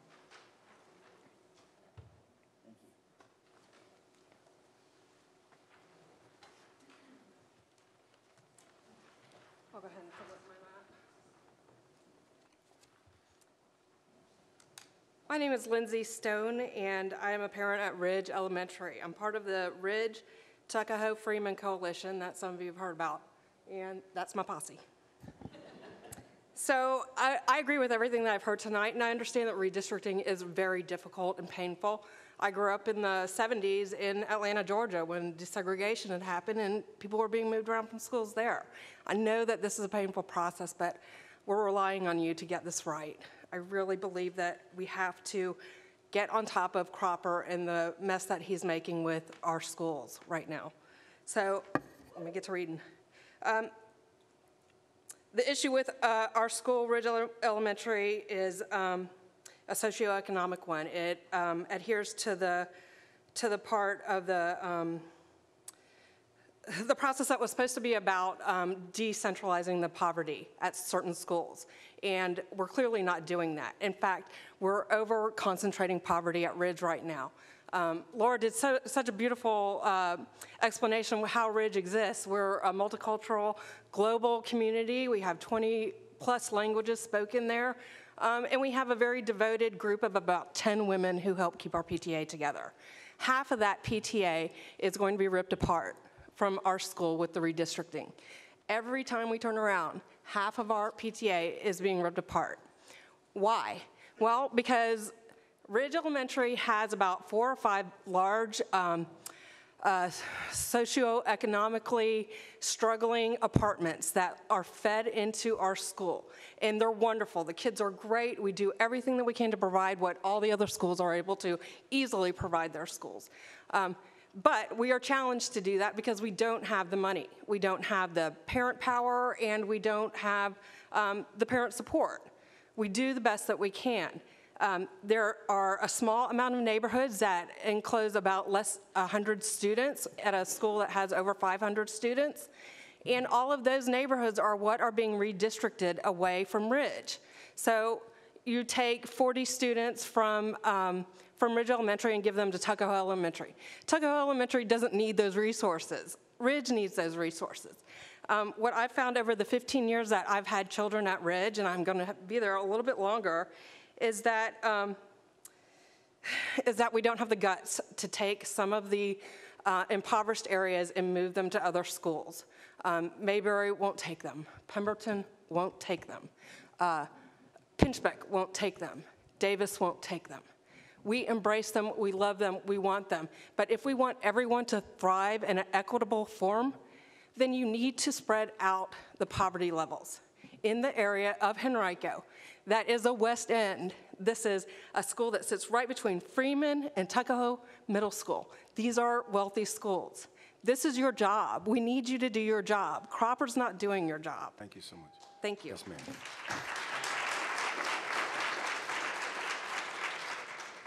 Next, we'll have Chantel Lewis, Colleen Savino, and Stu Danforth.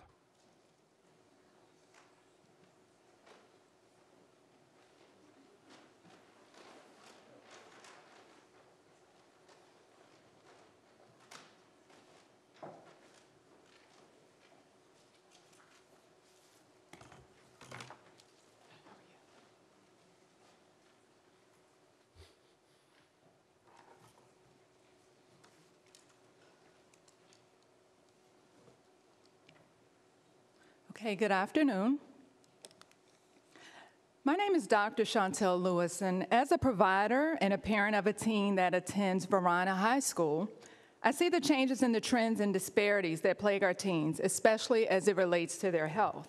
Studies have shown over the past few years that there are several unhealthy trends plaguing our teens, to include poor nutrition, obesity, poor hearing health, opioid and drug abuse, and lastly, mental health instability.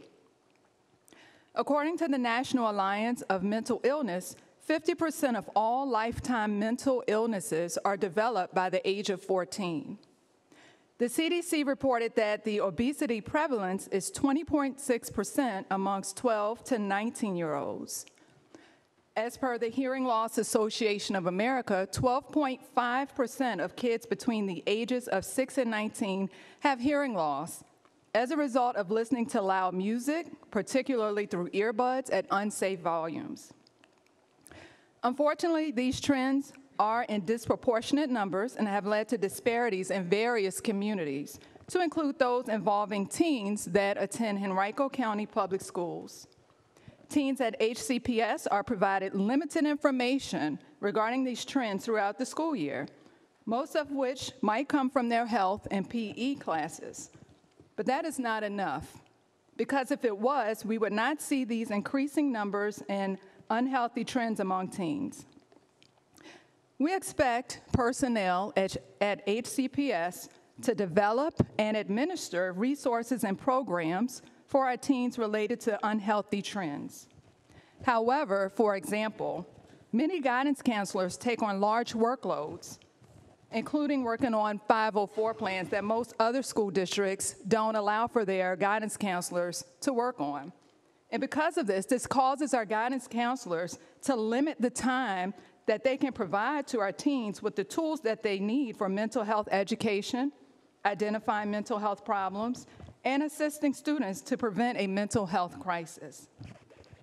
The health and PE teachers, as per their curriculum, can only spend but so much time educating teens on the proper amount of physical activity and obesity while in school. Therefore, I feel that HCPS needs to provide supplementary information and programs in the beginning of the school year to assist these personnel while educating our teens. Therefore, I would like to present the board with my idea of a Henrico County Public Schools Teen Health Week that focuses on the trends, epidemics, and disparities that are common in our teens. This week will involve all teachers, administrators, staff, parents, and the community. We can arm our teens with the necessary resources in a way that reaches them in September during the beginning of the school year. Dr. Lewis? I'm sorry. I hate to cut you off, but No, that's what fine. we're going to do, Dr. Cashwell just informed me that she's going to have a staff member reach out to you and follow up. Okay, and I left just the proposals for you guys to read and some information. Thank you so All right, much. Thank you. Thank you so much.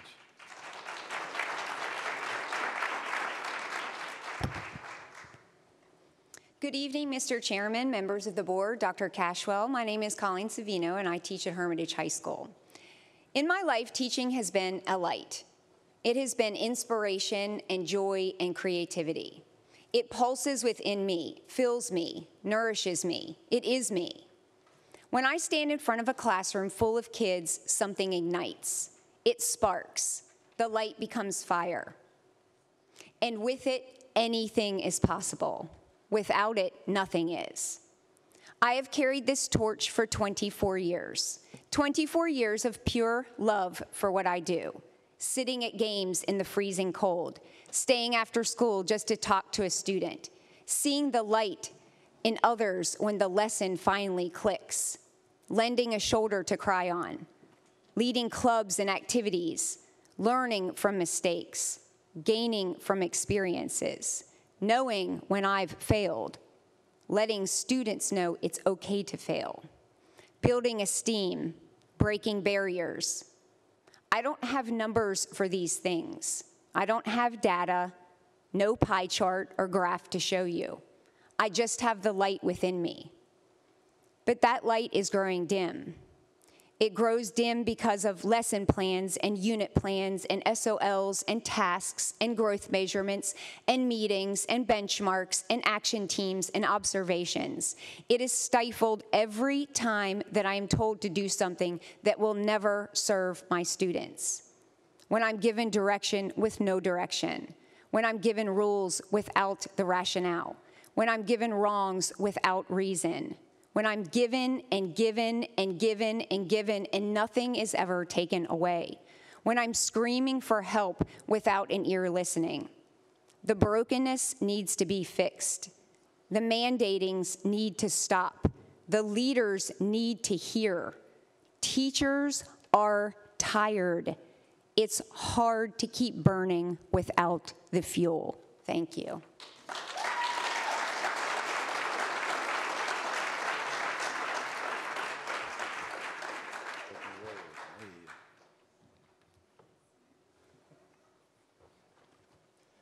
Good evening. My name is Stu Danforth, and I live on Pepper Tree Drive in the Pemberton corridor. I'm here with a bunch of my neighbors. My family has lived here for 14 years and currently have 2 children at Freeman and 1 at Quioccasin Middle School. We strongly endorse keeping Pemberton corridor at Freeman High School for several reasons. We were redistricted from Godwin High School to Freeman High School during the last redistricting 10 years ago. While we opposed the move from Godwin to Freeman at the time, we spent the last 10 years becoming ingrained in the Freeman community and feel strongly that another move would be unfairly disruptive. It would be our third high school in 10 years. It doesn't make sense to send our children to a high school that is further away from two other schools. In addition, this creates the need for those children to travel on much busier roads, Parham Road and Interstate 64, while our students can currently walk to Freeman High School. If forced to move to Tucker, many along the Pemberton corridor will now have two schools outside of their voting district. In addition, there are roughly 130 high school-age students along the Pemberton corridor. It's far less than the number of students being moved from Tucker to Glen Allen and Hermitage combined. And Henrico County Public Schools data shows that many of these options impact thousands of students in the West End just to fill an additional 32 seats at Tucker High School. Every effort should be made to limit the unnecessary impact to students. That's why we support high school options D1 and D2. And on a personal note, I have two sons who've spent 5 years in school together between Pemberton Elementary and Creoxton Middle School. And under some of the current options, what we would be forced to recognize is that these two brothers who are best friends would potentially spend 2 years going to separate high schools, going to football games to rival high schools. That just doesn't make any sense. Thank you.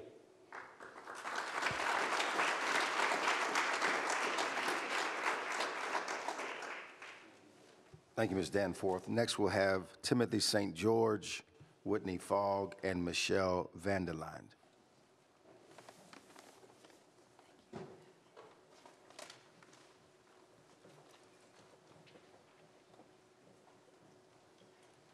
Mr. St. George? Yes, sir. Before you start speaking. Okay, sir. It's on you. Thank you, sir. Thank you. Good evening, Chairman, members of the board. I'm Timothy St. George. I'm with the Crestview Area Coalition. I echo the concerns of a number of people that have expressed macroscopic issues with the process. I, too, feel that we're using a sledgehammer to solve problems where a scalpel would do. I urge the board to seriously consider the impacts that are being proffered by Mr. Cropper and his company, and to minimize the impact on students overall. Moving away from my bigger picture concerns, I did want to talk about the maps that were released just yesterday and a couple of the options. Not because I agree with them, but because they are the current proposals on the table with a seemingly never-ending stream of maps. Maps D and E, options 1 and 2, all move thousands of students in an unnecessary way. However, if forced to choose, I would urge the board to consider moving the fewest students possible. I want the board to look at these numbers and realize that behind every single number is a person, and that moving students has been shown through academic studies to cause anxiety and depression and diminish school performance. If forced to choose between the current options, options D move more students generally than option E. And option E2, for instance, moves 700 fewer students than option D1. All things being equal, there's a clear preference for the maps being drawn up in option E and E2 specifically. Another point that has not been made so far is the stated goal for redistricting. One of the 4 goals was to increase and to account for the increased capacity at Tucker High School. When we look at options D and E, options E accomplish that far more straightforwardly than options D. Tucker High School currently has 1,672 individuals enrolled. Options D1 and D2 increase that to 1,791 and 1,685 respectively. Options E1 and E2 increase that to 1,856, both with the same number. So therefore, you see an increase of approximately 150 students through Tucker. If that's one of our stated goals of redistricting, then why would we not be considering the options that move more students to Tucker? And under the current versions of those maps, that's option E. Moving away from those 2 maps, I do want to talk a little bit specifically about Crestview in particular.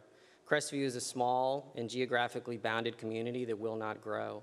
And the maps that have been proposed by Mr. Cropper simply are not accounting for natural geographic boundaries or major interstates and roads.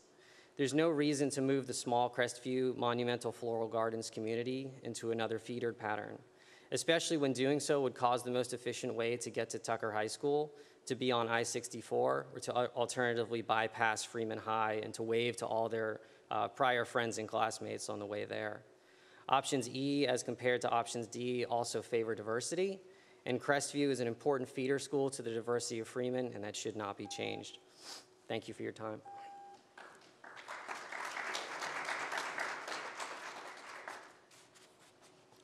Good evening, ladies and gentlemen. Thank you for allowing me to speak this evening.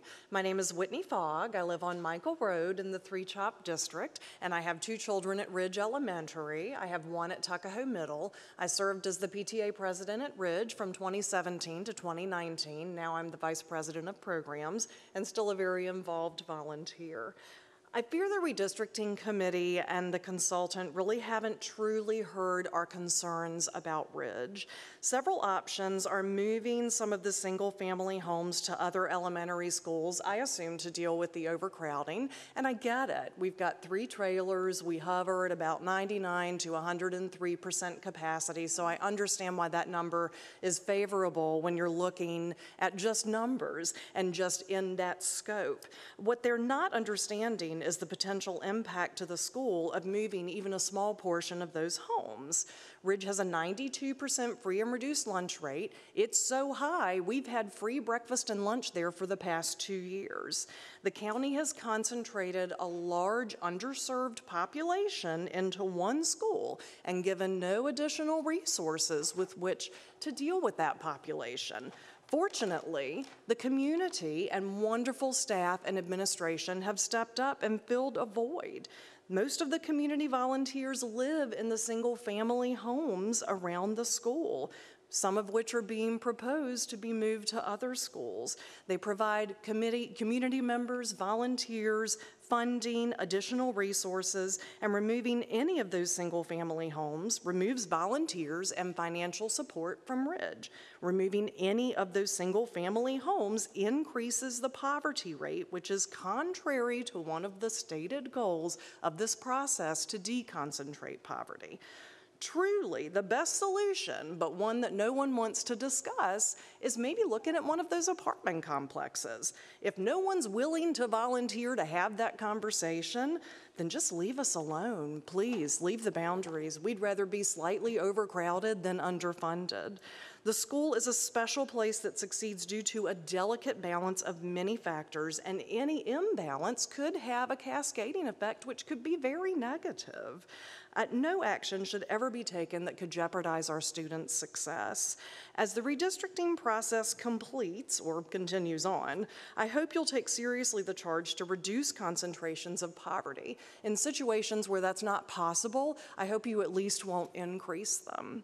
Thank you for your time and for keeping Ridge top of mind as you consider all of the possible options. Thank you.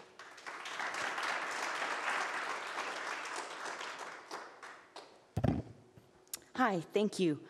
My name is Michelle Vandelin, and I too am here to talk about the redistricting. I live in the west end of Henrico, and I have for 42 years. I have 2 kids who currently attend Pocahontas, and so I have some skin in this game.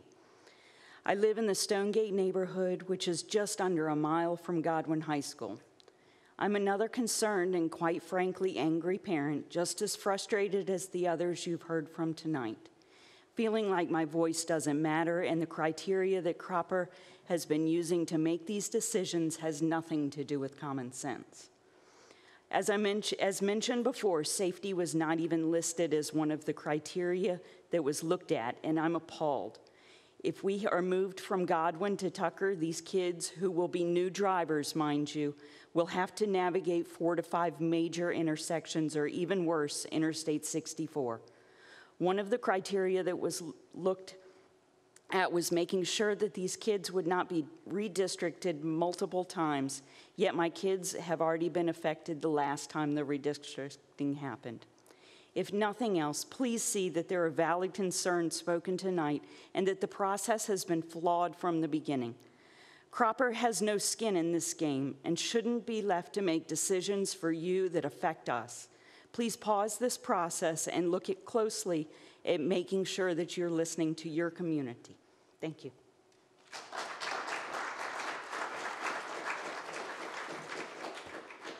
Thank you so much. Next, we'll have Jim Namarato, Katrina Canodal Walsh, Larissa Rodriguez.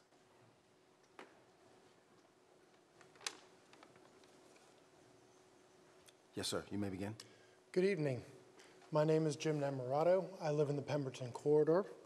I'm here tonight to start by saying that I currently back proposals D1 and D2.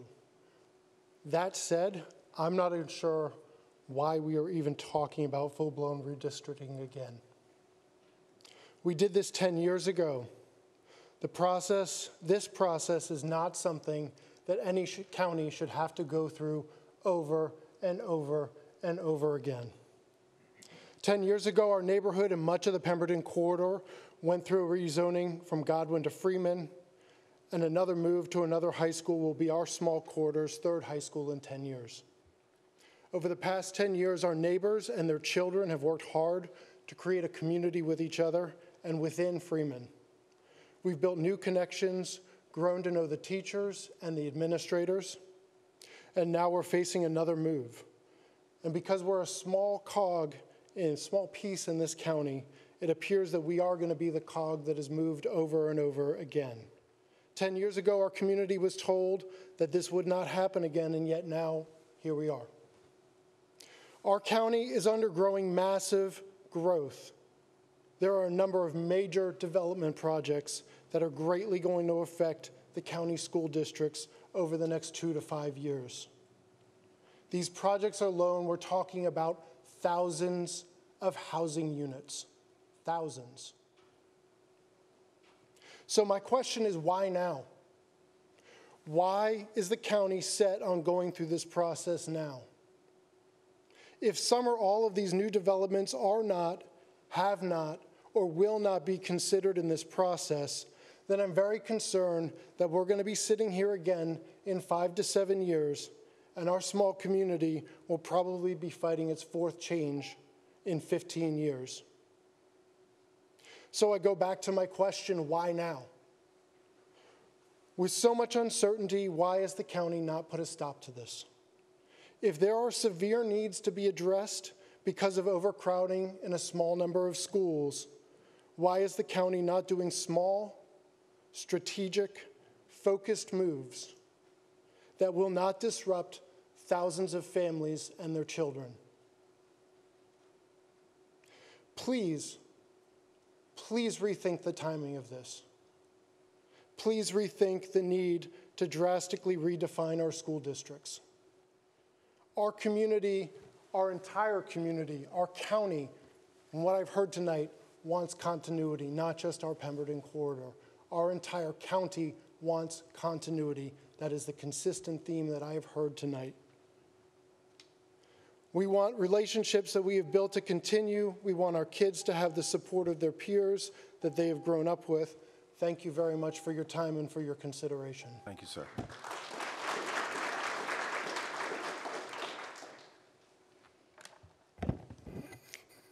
Good evening. Thank you for your time this evening. My name is Katrina Canodal Walsh, and I am here to talk about the danger of ignoring transportation risks in redistricting, not just for my neighborhood, which is the church-run community, but for everyone in this room tonight and beyond.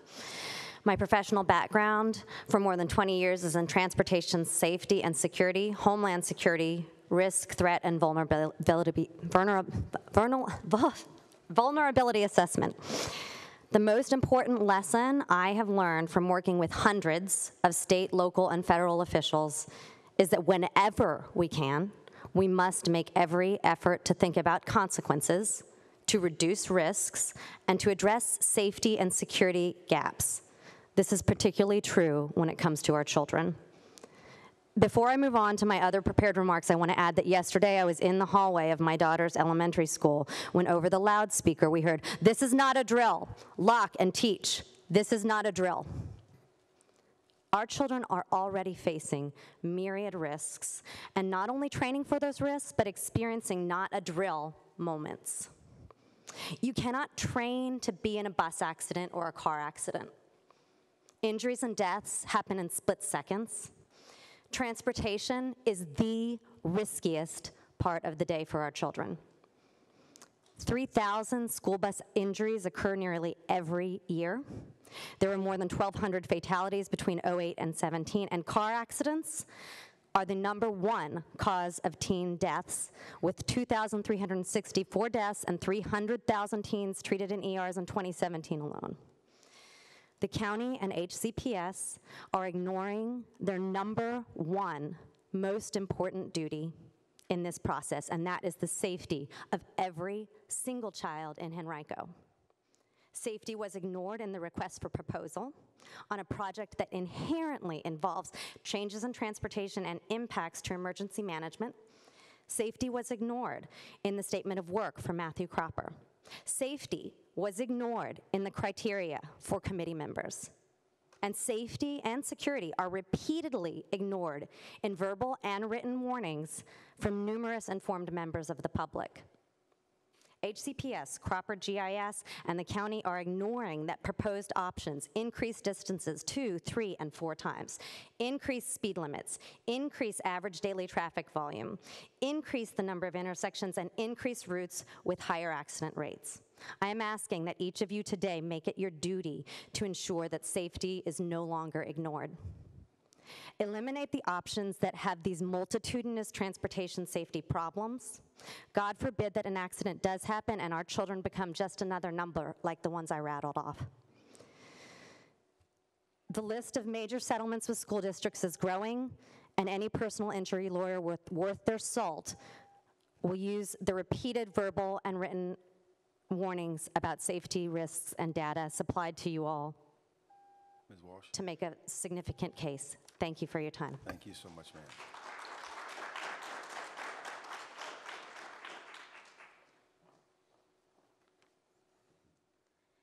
Hi again. My name is Larissa Rodriguez, a 34-year resident of the Varina District. I've been attending every school board meeting and every secondary committee meeting since I became aware of the redistricting process in October of 2019. I'm here again to speak because I have legitimate concerns about this process, which will have a profound impact on my family and our neighboring communities. I know that everyone has heard and continues to hear the words River Mill expressed at every meeting. My family and I plan to move to River Mill when our home is completed in 2021, and along with Greenwood Glen and Magnolia Ridge, our communities are drastically impacted by this project. And although we attend and speak at committee meetings, we've emailed county representatives, we've spoken to many of you on the school board, it feels like our voices are falling on deaf ears, and I personally feel like my concerns about the biased statements vocalized by several of the secondary committee members have been dismissed and essentially ignored. At every secondary committee meeting I have attended, River Mill is discussed in a negative, prejudicial, and biased way. For example, when it was discussed about expanding Hungry Creek Middle School, a secondary committee member made the comment, "Why should we give those people what they want?" Who are those people? Me, my family, my neighbors? And this sentiment was echoed by 2 to 3 others. When there are a third of the committee members lacking in attendance at the meeting, this definitely shows me the odds are not in our favor to keep us in our currently zoned school district. This bias and inattentiveness to our concerns is also clearly reflected in every single map option, which doesn't even offer us a single opportunity to stay in our current zone. All I can see as a result of this redistricting process is ugliness, slander on social media, negativity, anger, divisiveness within a community I've grown up in. I'm supposed to feel trust in the process. I'm supposed to feel that those chosen to represent us on the committee are making the best equitable decisions possible. When I'm being called those people or rich people or them as if to imply we're not a part of this community, I cannot feel confident in the decisions being made. The growth of the population in Henrico County is of no surprise. Our county continues to grow and will continue to grow. Since I graduated high school in 2001, we've seen an approximate 57,000 increase in our population. I'm willing to bet that many of us parents would rally together to come up with a better solution than to face this horrible redistricting process again in another few years. Let's come up with a more creative solution, one that unites our community, not sets us against each other. Thank you. My name is Nathan Lash, and I live in the Monumental Floral Gardens, Willow Lawn area, and we too have been through this redistricting process 10 years ago. It's sad to see the anger and frustration in some of the comments from our neighbors in Henrico County during this redistricting sessions and online. Some are very insensitive and driven by the perception of decreased property values and other fallacies. No one wants to move, no one wants to leave their friends, no one wants to divide communities or have new teammates. This process and the lack of consistent transparency and explanations is truly driving people crazy. It's not about a possible 10-minute walk, hearing a band, how loud or vocal a group is, or homemade maps. Safety and balance should be the main concern of these children if they have to move schools or boundaries have to be altered. Having a daughter in the 8th grade at Tuckahoe Middle and my son at 4th grade at Crestview, my household would be impacted immediately by this redistricting process. This has not only been a topic around our dinner table, but this has trickled down to our children discussing it in schools. I know firsthand how stressful this has been with our children and circulating speculation of moving schools. My wife made a great comment and posed a fantastic question to me, which I thought about sharing with the board tonight.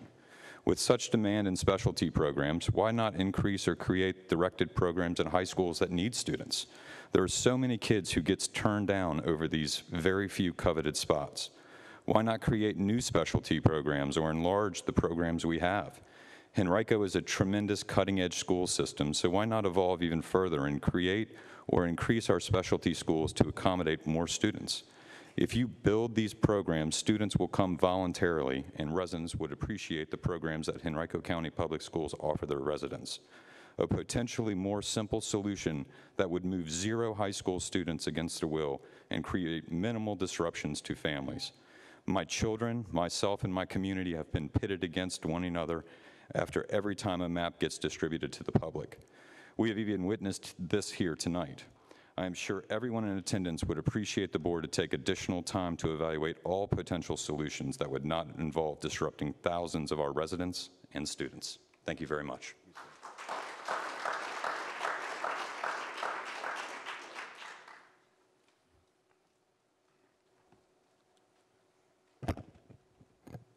Good evening. My name is Luke Kesson, and I'm a rising 8th grader currently going to Pocahontas Middle School, and I'm supposed to go to Godwin High School. I live in this Stonegate district. One of my favorite things to do are sports. The 2 sports that I play are football and wrestling. Since I do sports, I have to have a way to get from my school back to my house afterward. The 3 ways that are possible are my dad pick me up, I walk home, or I go to daycare. Since I'm going to high school in 2 years, I will not be able to do daycare anymore. And I can't ride the bus home because they leave before the sports let out. My dad doesn't get out of work until way after that. The walk time from Tucker to my house is 1 hour and 45 minutes, 5.5 miles. Godwin is a half a mile and only 10-minute walk. If I were to go to Tucker, I would not be able to do either of the sports that I want to do because my dad wants me to be safe.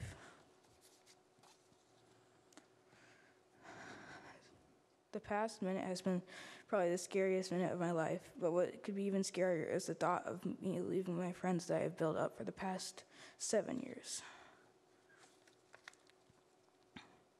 I hope that you not only listen to me, but listen to everybody else here and take into consideration things that we've said. Thank you for your time.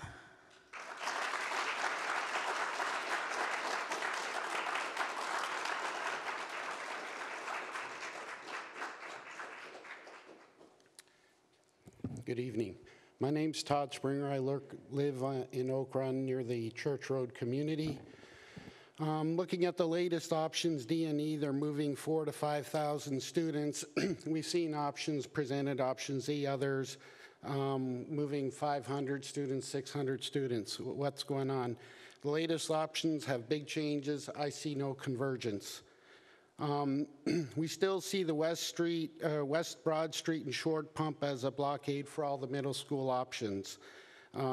We dealt with that. We thought we dealt with that with HCPS transportation back in December, but that bias still seems to exist.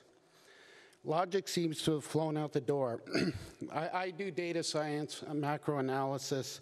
The solutions don't make sense. Locally, it breaks 6 of the 7 redistricting regulations. It's introducing feeder pattern splits. Personally, my child, 2.3 miles to Shore Pump Elementary, 1.6 miles to Pocahontas Middle, and 2 miles to Godwin. You're moving me, doubling the distance away from the schools that are further than the elementary school my daughter goes to. What sense does that make? You're breaking up our community. You're splitting up our community down the middle of our community center.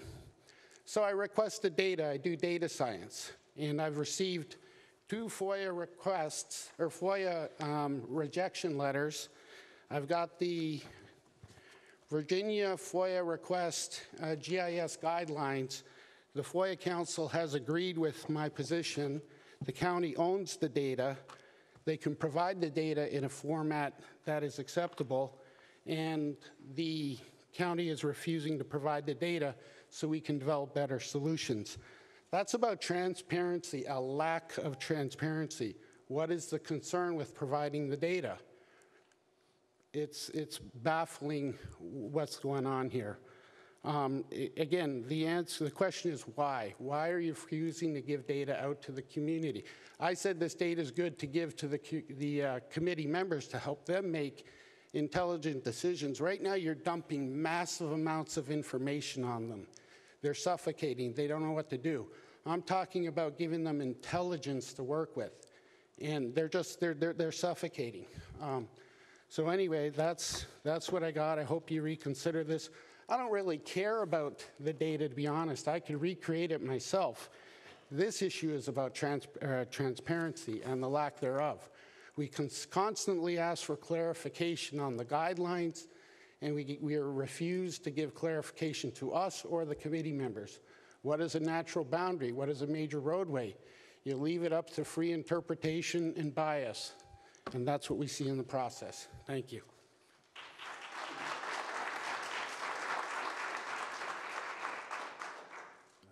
Mrs. Springer, thank you. I want to say on behalf of my peers, first and foremost, to all those who have spoken, number one, thank you for your attendance, but secondly, thank you for your advocacy, especially for our students from our various schools. I do want you all to know that we as the board, as well as Dr. Cashwell and her entire staff, we do hear you, and we will take in consideration your concerns that have been lifted tonight. So thank you again for your attendance.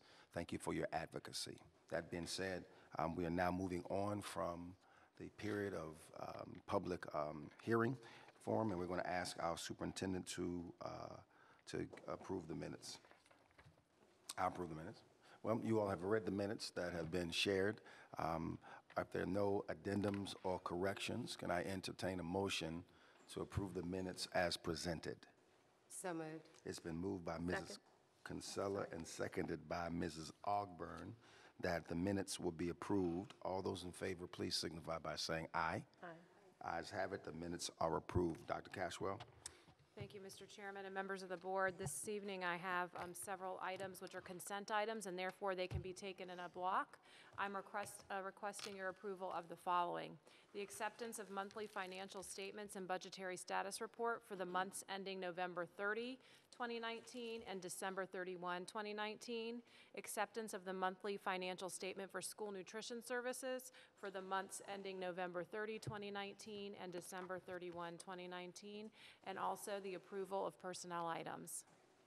You all have heard the recommendation for the acceptance of the consent items, the 3 items that were presented by Dr. Cashwell. Can I entertain a motion to accept the consent items as presented?